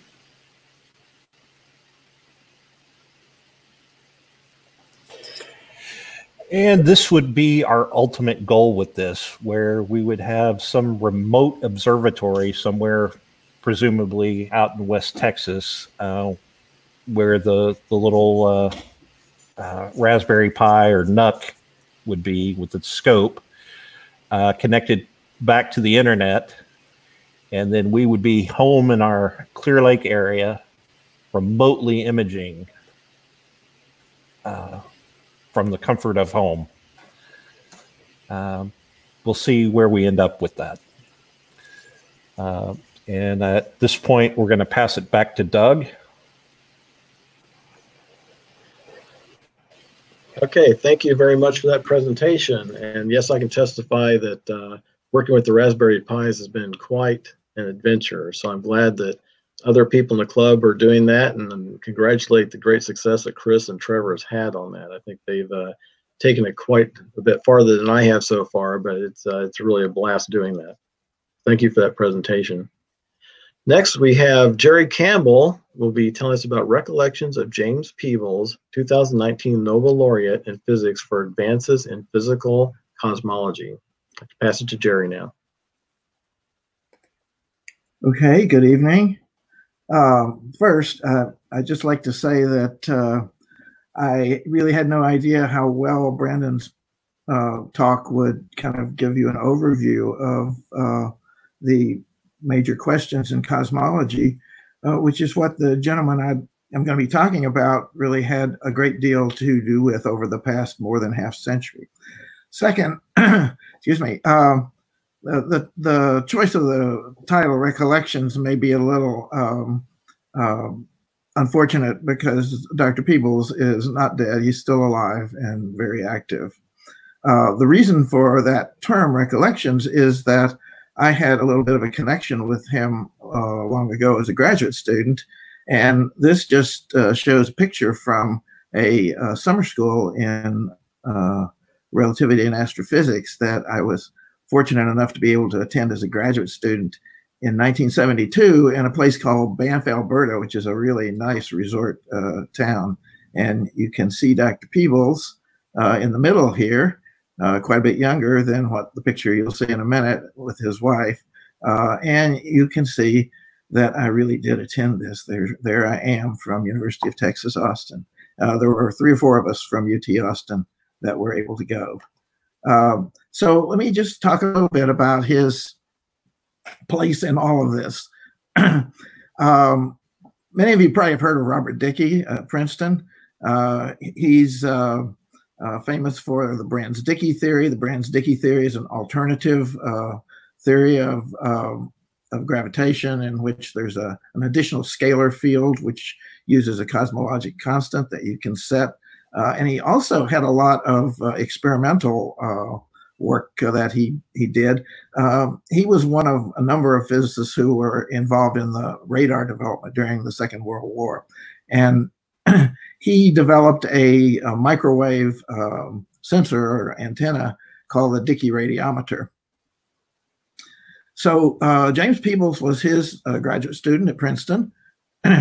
And you can see some of his data there. He was Canadian. He got his PhD in 1962. He's now Albert Einstein Professor of Science at Princeton University. When he was working with Dicke in those days in the 60s, Dicke was using this radiometer to try to detect the cosmic microwave background, and that had been predicted since about the 40s, and people had kind of guessed at its energy. Most of the early estimates were too high, and Peebles actually helped really set up the mathematical basis for this cosmic microwave background. And so Dickey was up on the roof of a building in Princeton with his team and his radiometer, and they were actively trying to detect this radiation. But then a couple of guys who were also using a Dickey radiometer they built at Bell Labs, named Penzias and Wilson, found it first. And Dickey was known to say to his team, "Boys, we've been scooped." So those were sort of the story of how the cosmic microwave background radiation was first detected. This is a family tree of sorts you see here. You see a couple of Peeble students, Stuart Shapiro and Margaret Geller. These are both fairly well-known astrophysicists. And to look at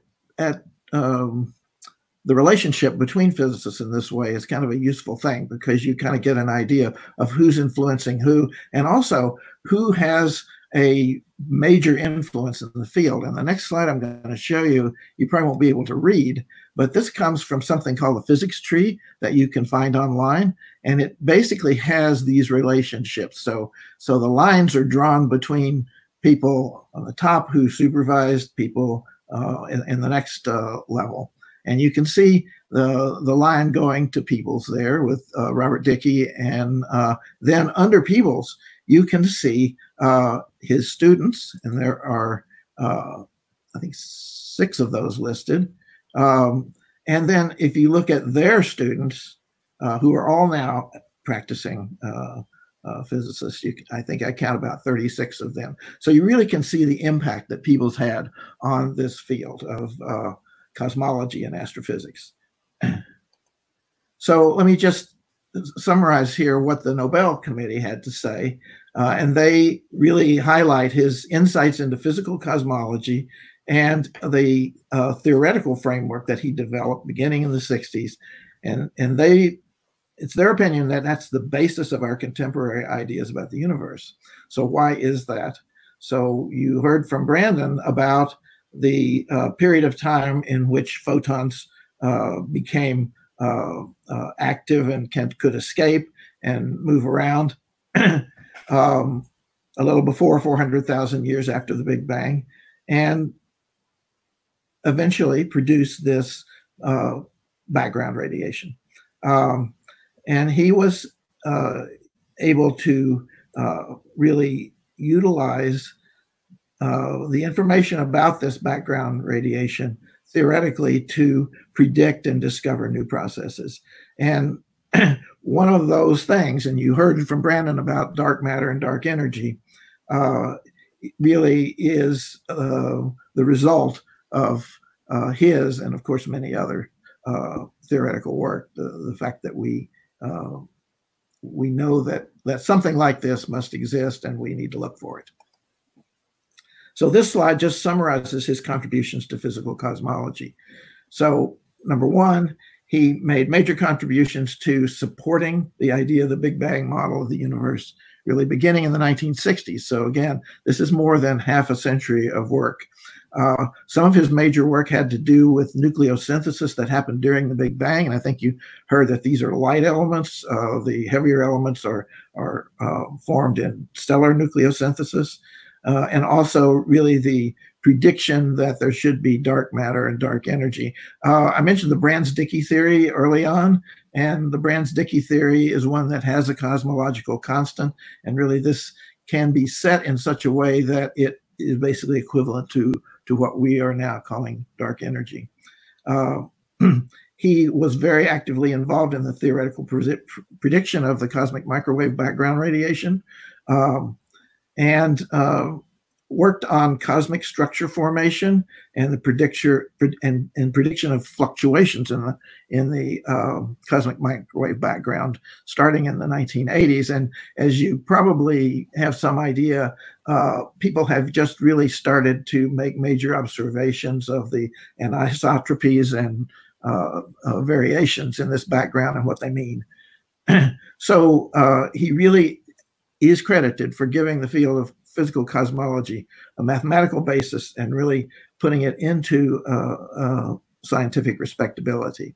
So just to end, I wanted to show you some of his publications, which some of the titles here really reflect that. So cosmic black body radiation, that basically is how you get the radiation in the first place that cools from somewhere in the vicinity of 3,000 degrees Kelvin at the time of transparency to less than 3 degrees Kelvin now.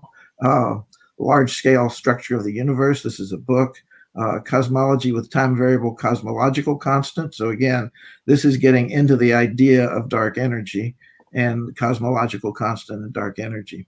I also want to mention that I did find this textbook available online fairly inexpensively, and it's actually quite a nice read. I can't say I've read all of it, but it is very heavily into the mathematics, but you can actually read around the mathematics and get a lot of useful information about physical cosmology. So that is kind of my findings of James Peeble. I had not really been following him closely over the years, and I wanted to really go back and see what he had done that made him so visible to the Nobel Committee. And thank you very much for your interest. That's it.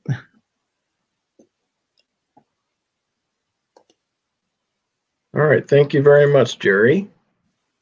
And next, okay, I have a do-it-yourself astronomy, do-it-yourself astronomical spectroscopy discussion.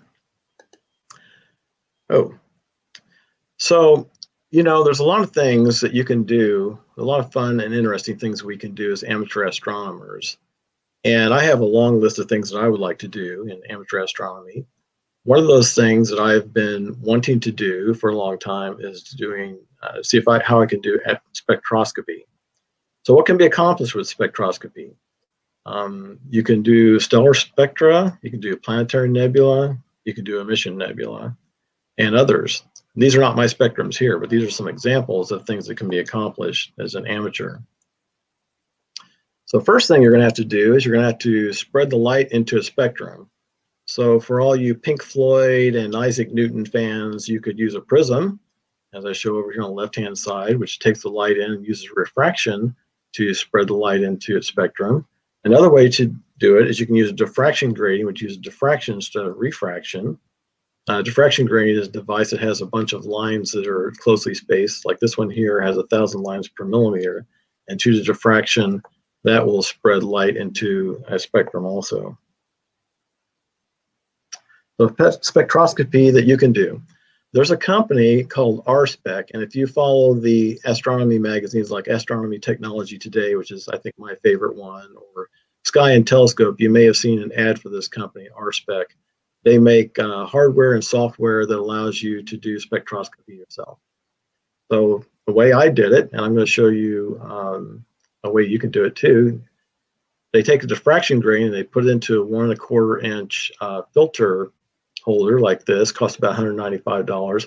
It's called a Star Analyzer 100 grating, which means it has 100 lines per millimeter. Then they also sell adapters that will let you take that diffraction grating and adapt it to your camera. So they have this adapter that you can take the diffraction grating, put it into this holder, and then it will adapt it to a T-thread so that you can put it on your camera. It's like a DSLR's T-thread. And then it sets the spacing to the right spacing to get this to work right, which winds up being approximately 70 millimeters from the DSLR. Next, you're going to have to select a telescope to use for your doing spectroscopy. The first thing you have to consider is your telescope has to be able to pass the spectrum that you want to see. It turns out that aluminum coatings are broadband coatings. They pass visible light and ultraviolet light and near infrared and do a good job at it. They don't reflect as high as some other coatings, but they are broadband. There are some dielectric mirrors, on the other hand, that actually do not pass all those wavelengths that you may want to see with your spectrometer. They do very well for visible light, but there are issues with some dielectric mirrors when you want to go out into the near infrared. So you pick your telescope, and then you're going to want to find out, well, is my telescope going to even work? Now, RSpec on their webpage has a nice calculator that helps you determine whether or not your telescope is going to work. And actually, the telescope I originally was going to use did not work for this. So what you do is you put in your telescope information, you put in your aperture, your focal ratio, what you think the scene is going to be in your area for that evening, your grading to sensor distance, your pixel size, and how many pixels there are horizontally on your camera. And if you get 3 green bars, this OK, OK, and OK, that means that you have selected a good telescope and camera combination that will allow you to do spectroscopy. So this is the input up here, and then the output gives you things like angstroms per pixel, and angstrom is 10 to the minus 10th meters. A lot of times, you know, at least I think more in nanometers, which is 10 to the minus 9th meters. So 10 to the minus 10th meters is angstrom, there's 10 angstroms in 1 nanometer. And you also are interested in what your full width half max is going to be of your star image. If this gets to be too small, your star will be dim. If it's too big, your resolution will be too low. So you plug in these values, you figure out if your spacing's good, if your telescope's good. And then once you get it all put together, you have to be able to focus your system. With this, one thing to think about is the star image is actually going to focus at a different point than is the spectrum. So the star image comes down here and it focuses right here in the middle. And to get close, what you do is you originally focus on the star. And then once your star is focused, which is easy to do mostly with a batten-off mask, is a very good way to focus on a star. And once you're on the star, you're going to be close to where your spectrum is going to be focused. But originally I get my star focus, and then I can adjust my focus a little bit to make my spectrum as sharp as I possibly can get it. So here's my first attempt at doing spectroscopy. This is with the DSLR setup I just showed you. And this is actually the star Sirius, which is a good star, which I'll explain in a minute, for taking your first spectrums. So here's the star, and here's the spectrum it produces in the in the color version of the spectrum. And then this is a light, or this is a line curve that shows you the spectrum. Now, in addition to producing the hardware that I just showed you, RSpec also makes this software package, which is very nice. Costs $109, 30-day free trial, and that's $109 after that. And this is the same spectrum, but now I've calibrated it. What you do is you go into the calibration procedure, which is done by clicking on this button right here, and you select where your star is, which they call the zero order image. And then you're going to select on where the hydrogen beta line is in your spectrum. And by using that, it's going to calibrate how many angstroms there are per pixel, which in this case was 9.1. Now, once I've got this calibrated, then I can go over here and I can select different elements and different molecules. And I can see these lines that we would expect for these different elements. For example, in this case, I select the hydrogen Balmer lines, which are the hydrogen lines that are that you can see in the visible light range. And these are hydrogen Balmer lines, and my hydrogen Balmer line, my hydrogen beta line actually lines up very well with that, which is what I calibrate to, but I'm also seeing a dip down here in my hydrogen alpha line. So when I was doing this very first time, I actually only had about 20 minutes of doing this before the clouds rolled in. And I was able to get a spectrum, and it was kind of cool, but I wanted to try it again, which I'll show you my second attempt in a minute, which worked much better. I also should say that when I was doing this, I originally was thinking, okay, I'm trying to take a spectrum, so I should use a color camera because spectrums are color, and I should use a color camera to get spectrums. Well, that's incorrect. You get a lot better results using a monochrome camera that is not wavelength limited as the color camera is, which I'll show in a minute. But you may think, use DSLR, use a color camera. That's a bad idea. You want to use a monochrome camera that has this wide of a bandwidth as you possibly can get.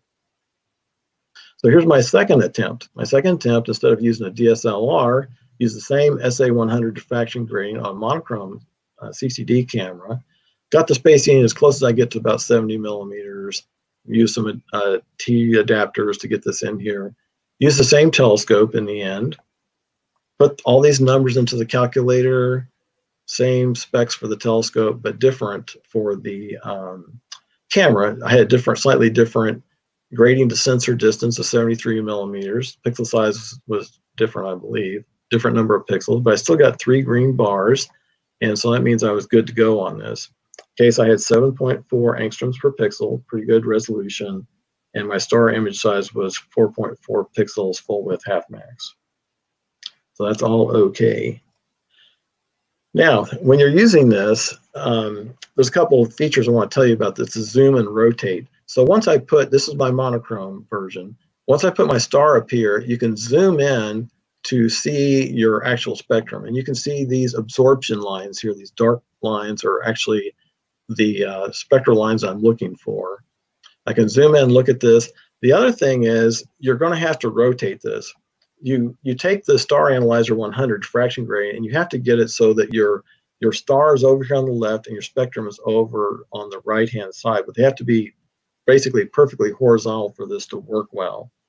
And as you can imagine, it's going to be very difficult to get that Star Analyzer diffraction gradient positioned perfectly in your camera, so it's exactly horizontal. And they do have a little mark on the side of the Star Analyzer that tells you, roughly where, the orientation of it. But what really happens is once you get this in here, you use the rotate function to rotate it so it's perfectly horizontal. So in my case, I had to rotate it to 357 degrees, which isn't too bad, which means I was only off by about 3 degrees from actually being horizontal. And then this is the spectrum that I got from this, and I'll show you more of that in a second. Now, before we look at the actual spectrums, I wanted to say what my objective was here.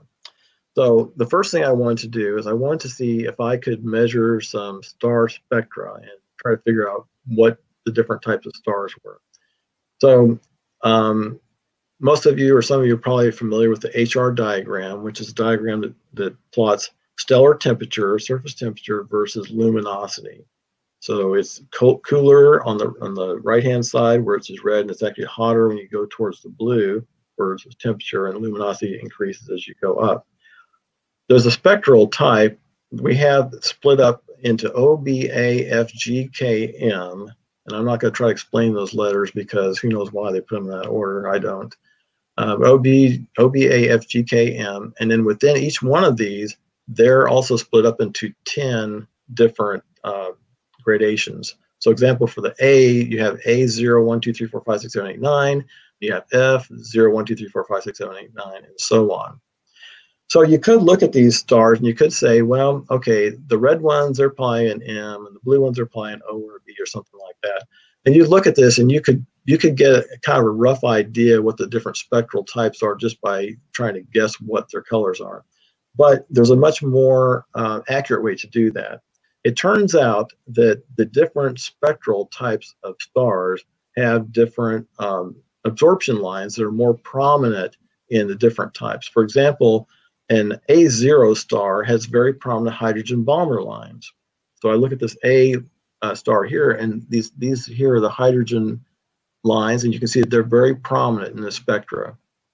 On the other hand, an M spectral type star has very strong titanium oxide lines. So let's see, if I find my M star in my titanium oxide, and these lines are much stronger. So as an amateur playing around with this, I'm trying to think, well, I'd like to be able to look at this and be able to see if I can classify these stars myself. And this is what my goal is, to see if I can, figure out which ones are A stars and whatever, which ones are M stars, or other classifications.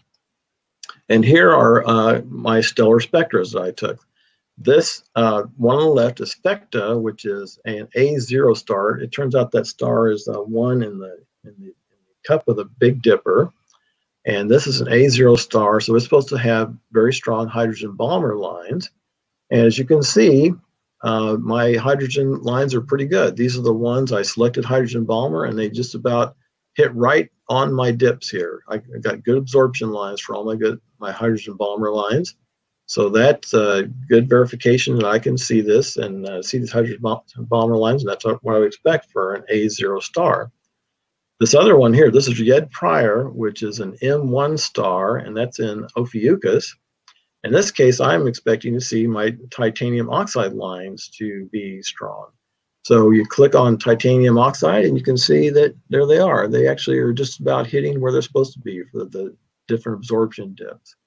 Now you may look at this, you may think, well, wait a minute, you know, how does the quantum efficiency curve, how does the spectral response of the camera affect this?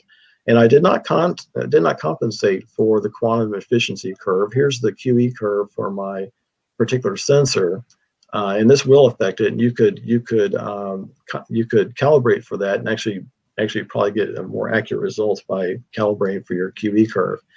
But another thing to look at on this, which I found very interesting, was stars considered to be, well, they have absorption lines, but they also are considered to be a black body radiator at some point.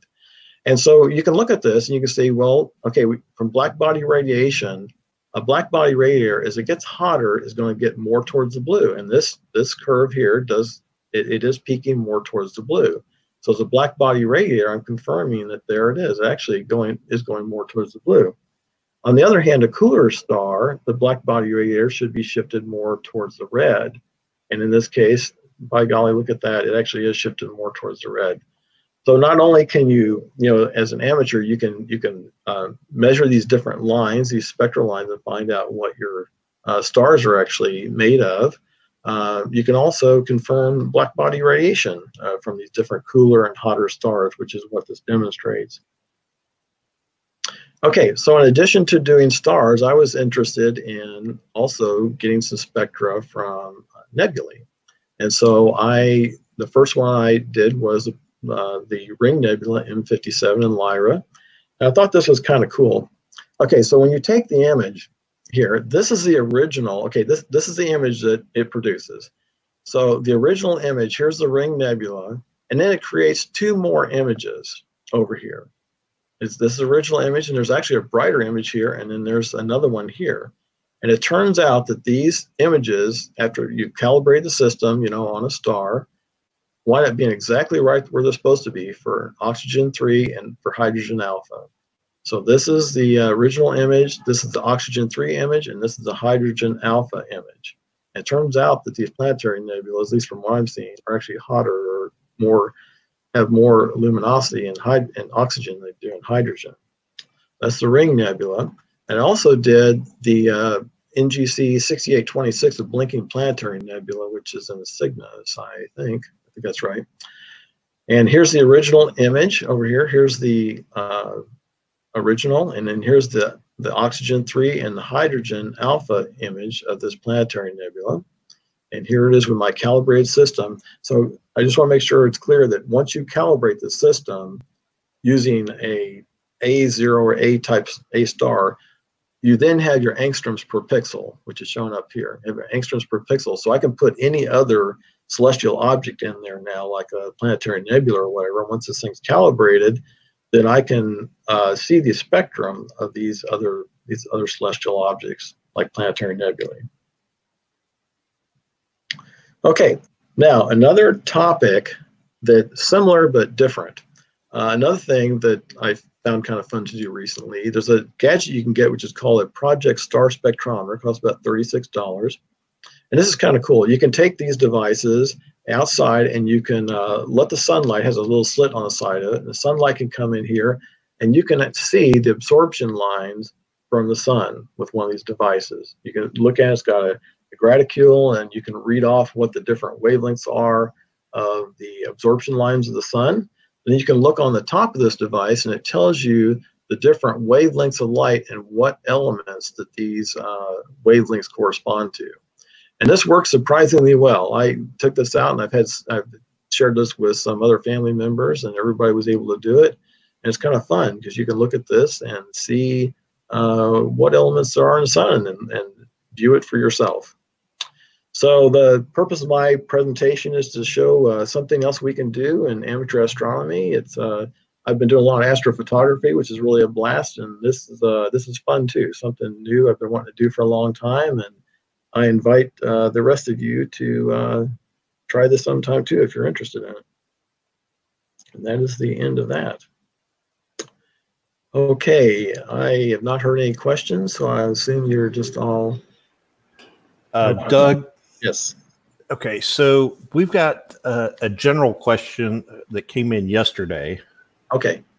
And then there's a question for Brandon, and then another question for Jerry. So Okay. I'll go ahead and start with the general question for you, Doug. Yes, let me take the general one. All right.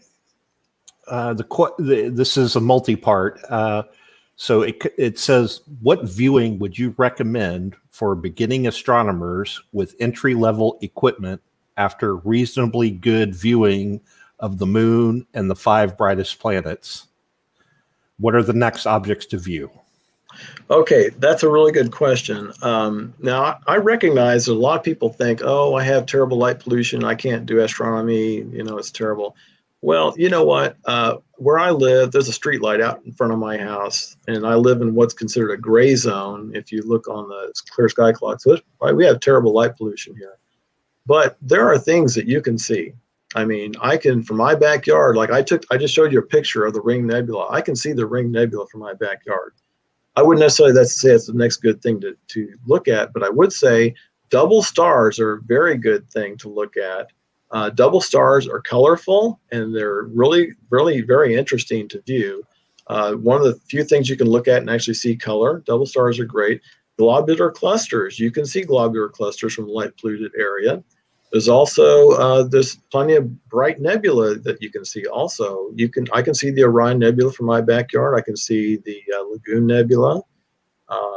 There are many of the Messier objects you can still see even from a light polluted area. So that would be my suggestions on those. Okay. Additionally, where would you recommend we go within a short drive from the Clear Lake area for better night sky viewing with fewer trees and less city light pollution? Okay, well, there's several places you can go. The most obvious place is the George Observatory. You know, they've been shut down for a while for obvious reasons, but when they get going again, every Saturday night you can go out to the George Observatory, and there are star parties there, and you can look through other people's telescopes, or you can bring your own, set it up with Beck scopes. That is much darker than where we are here in the Clear Lake area. Another place that you can go that I've enjoyed going is up at Huntsville State Park. Now, there are quite a few trees there, but there are places you can go that you know, you can find clearings that you can use a telescope. I've had a lot of fun doing that. Huntsville State Park is fairly dark. All right. Brandon, back to you for a quick question. Is the monopole search still on?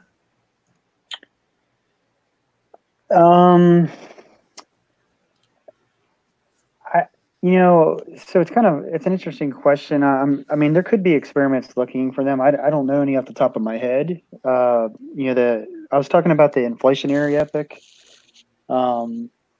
So the idea behind that, you know, there was 4 big problems with the Big Bang expansion. You know, if you were to reverse it all and go backwards in time, it wouldn't all be together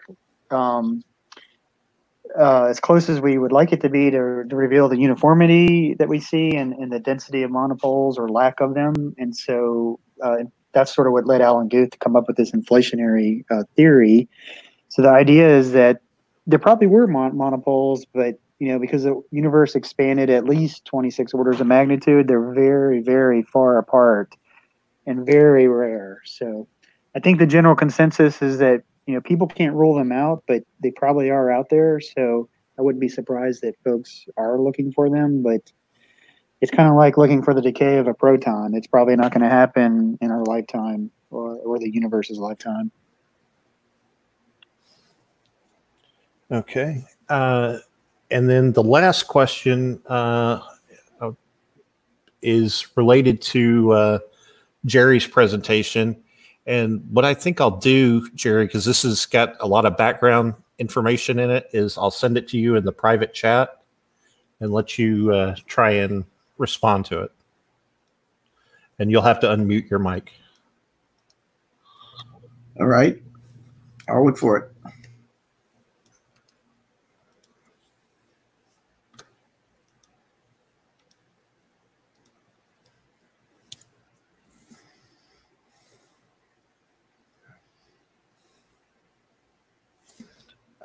It only put part of it in there. Okay, I see it. Let me just look at it for a bit. Where did it start? Okay, well, let me read the question there, at least what we have. One question relates the award of Nobel Prize to Penzias and Wilson instead of Dickey and Peebles for the discovery of cosmic background radiation.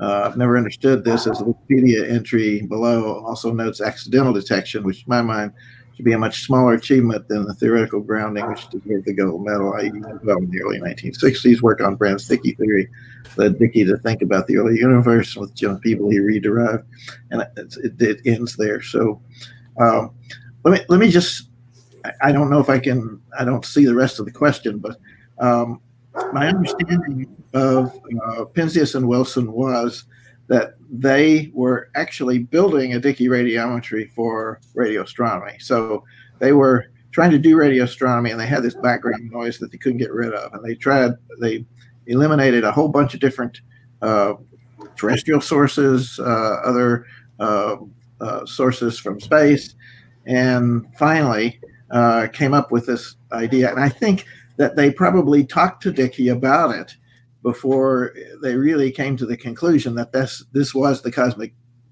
background radiation. As you probably know, none of these discoveries or ideas occur in isolation, and they all are kind of part of a milieu of discussion.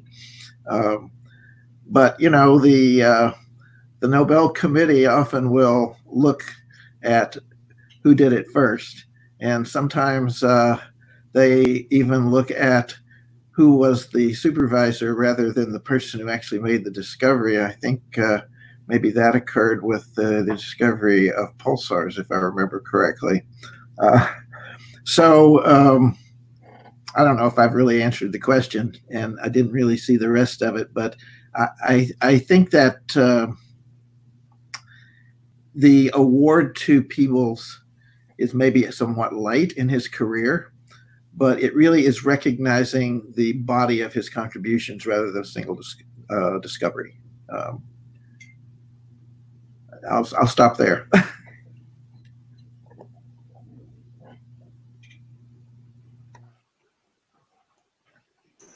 Back to Doug. Okay, thank you for answering those questions. And I assume that is it. So thank you very much for attending. Our next JSCAS meeting will be June 12th, where Leonard Ferguson will bring us The Road Goes Ever On, the Martian rovers, and our path to the red planet. So thank you very much for attending, and I hope you can join us again next month.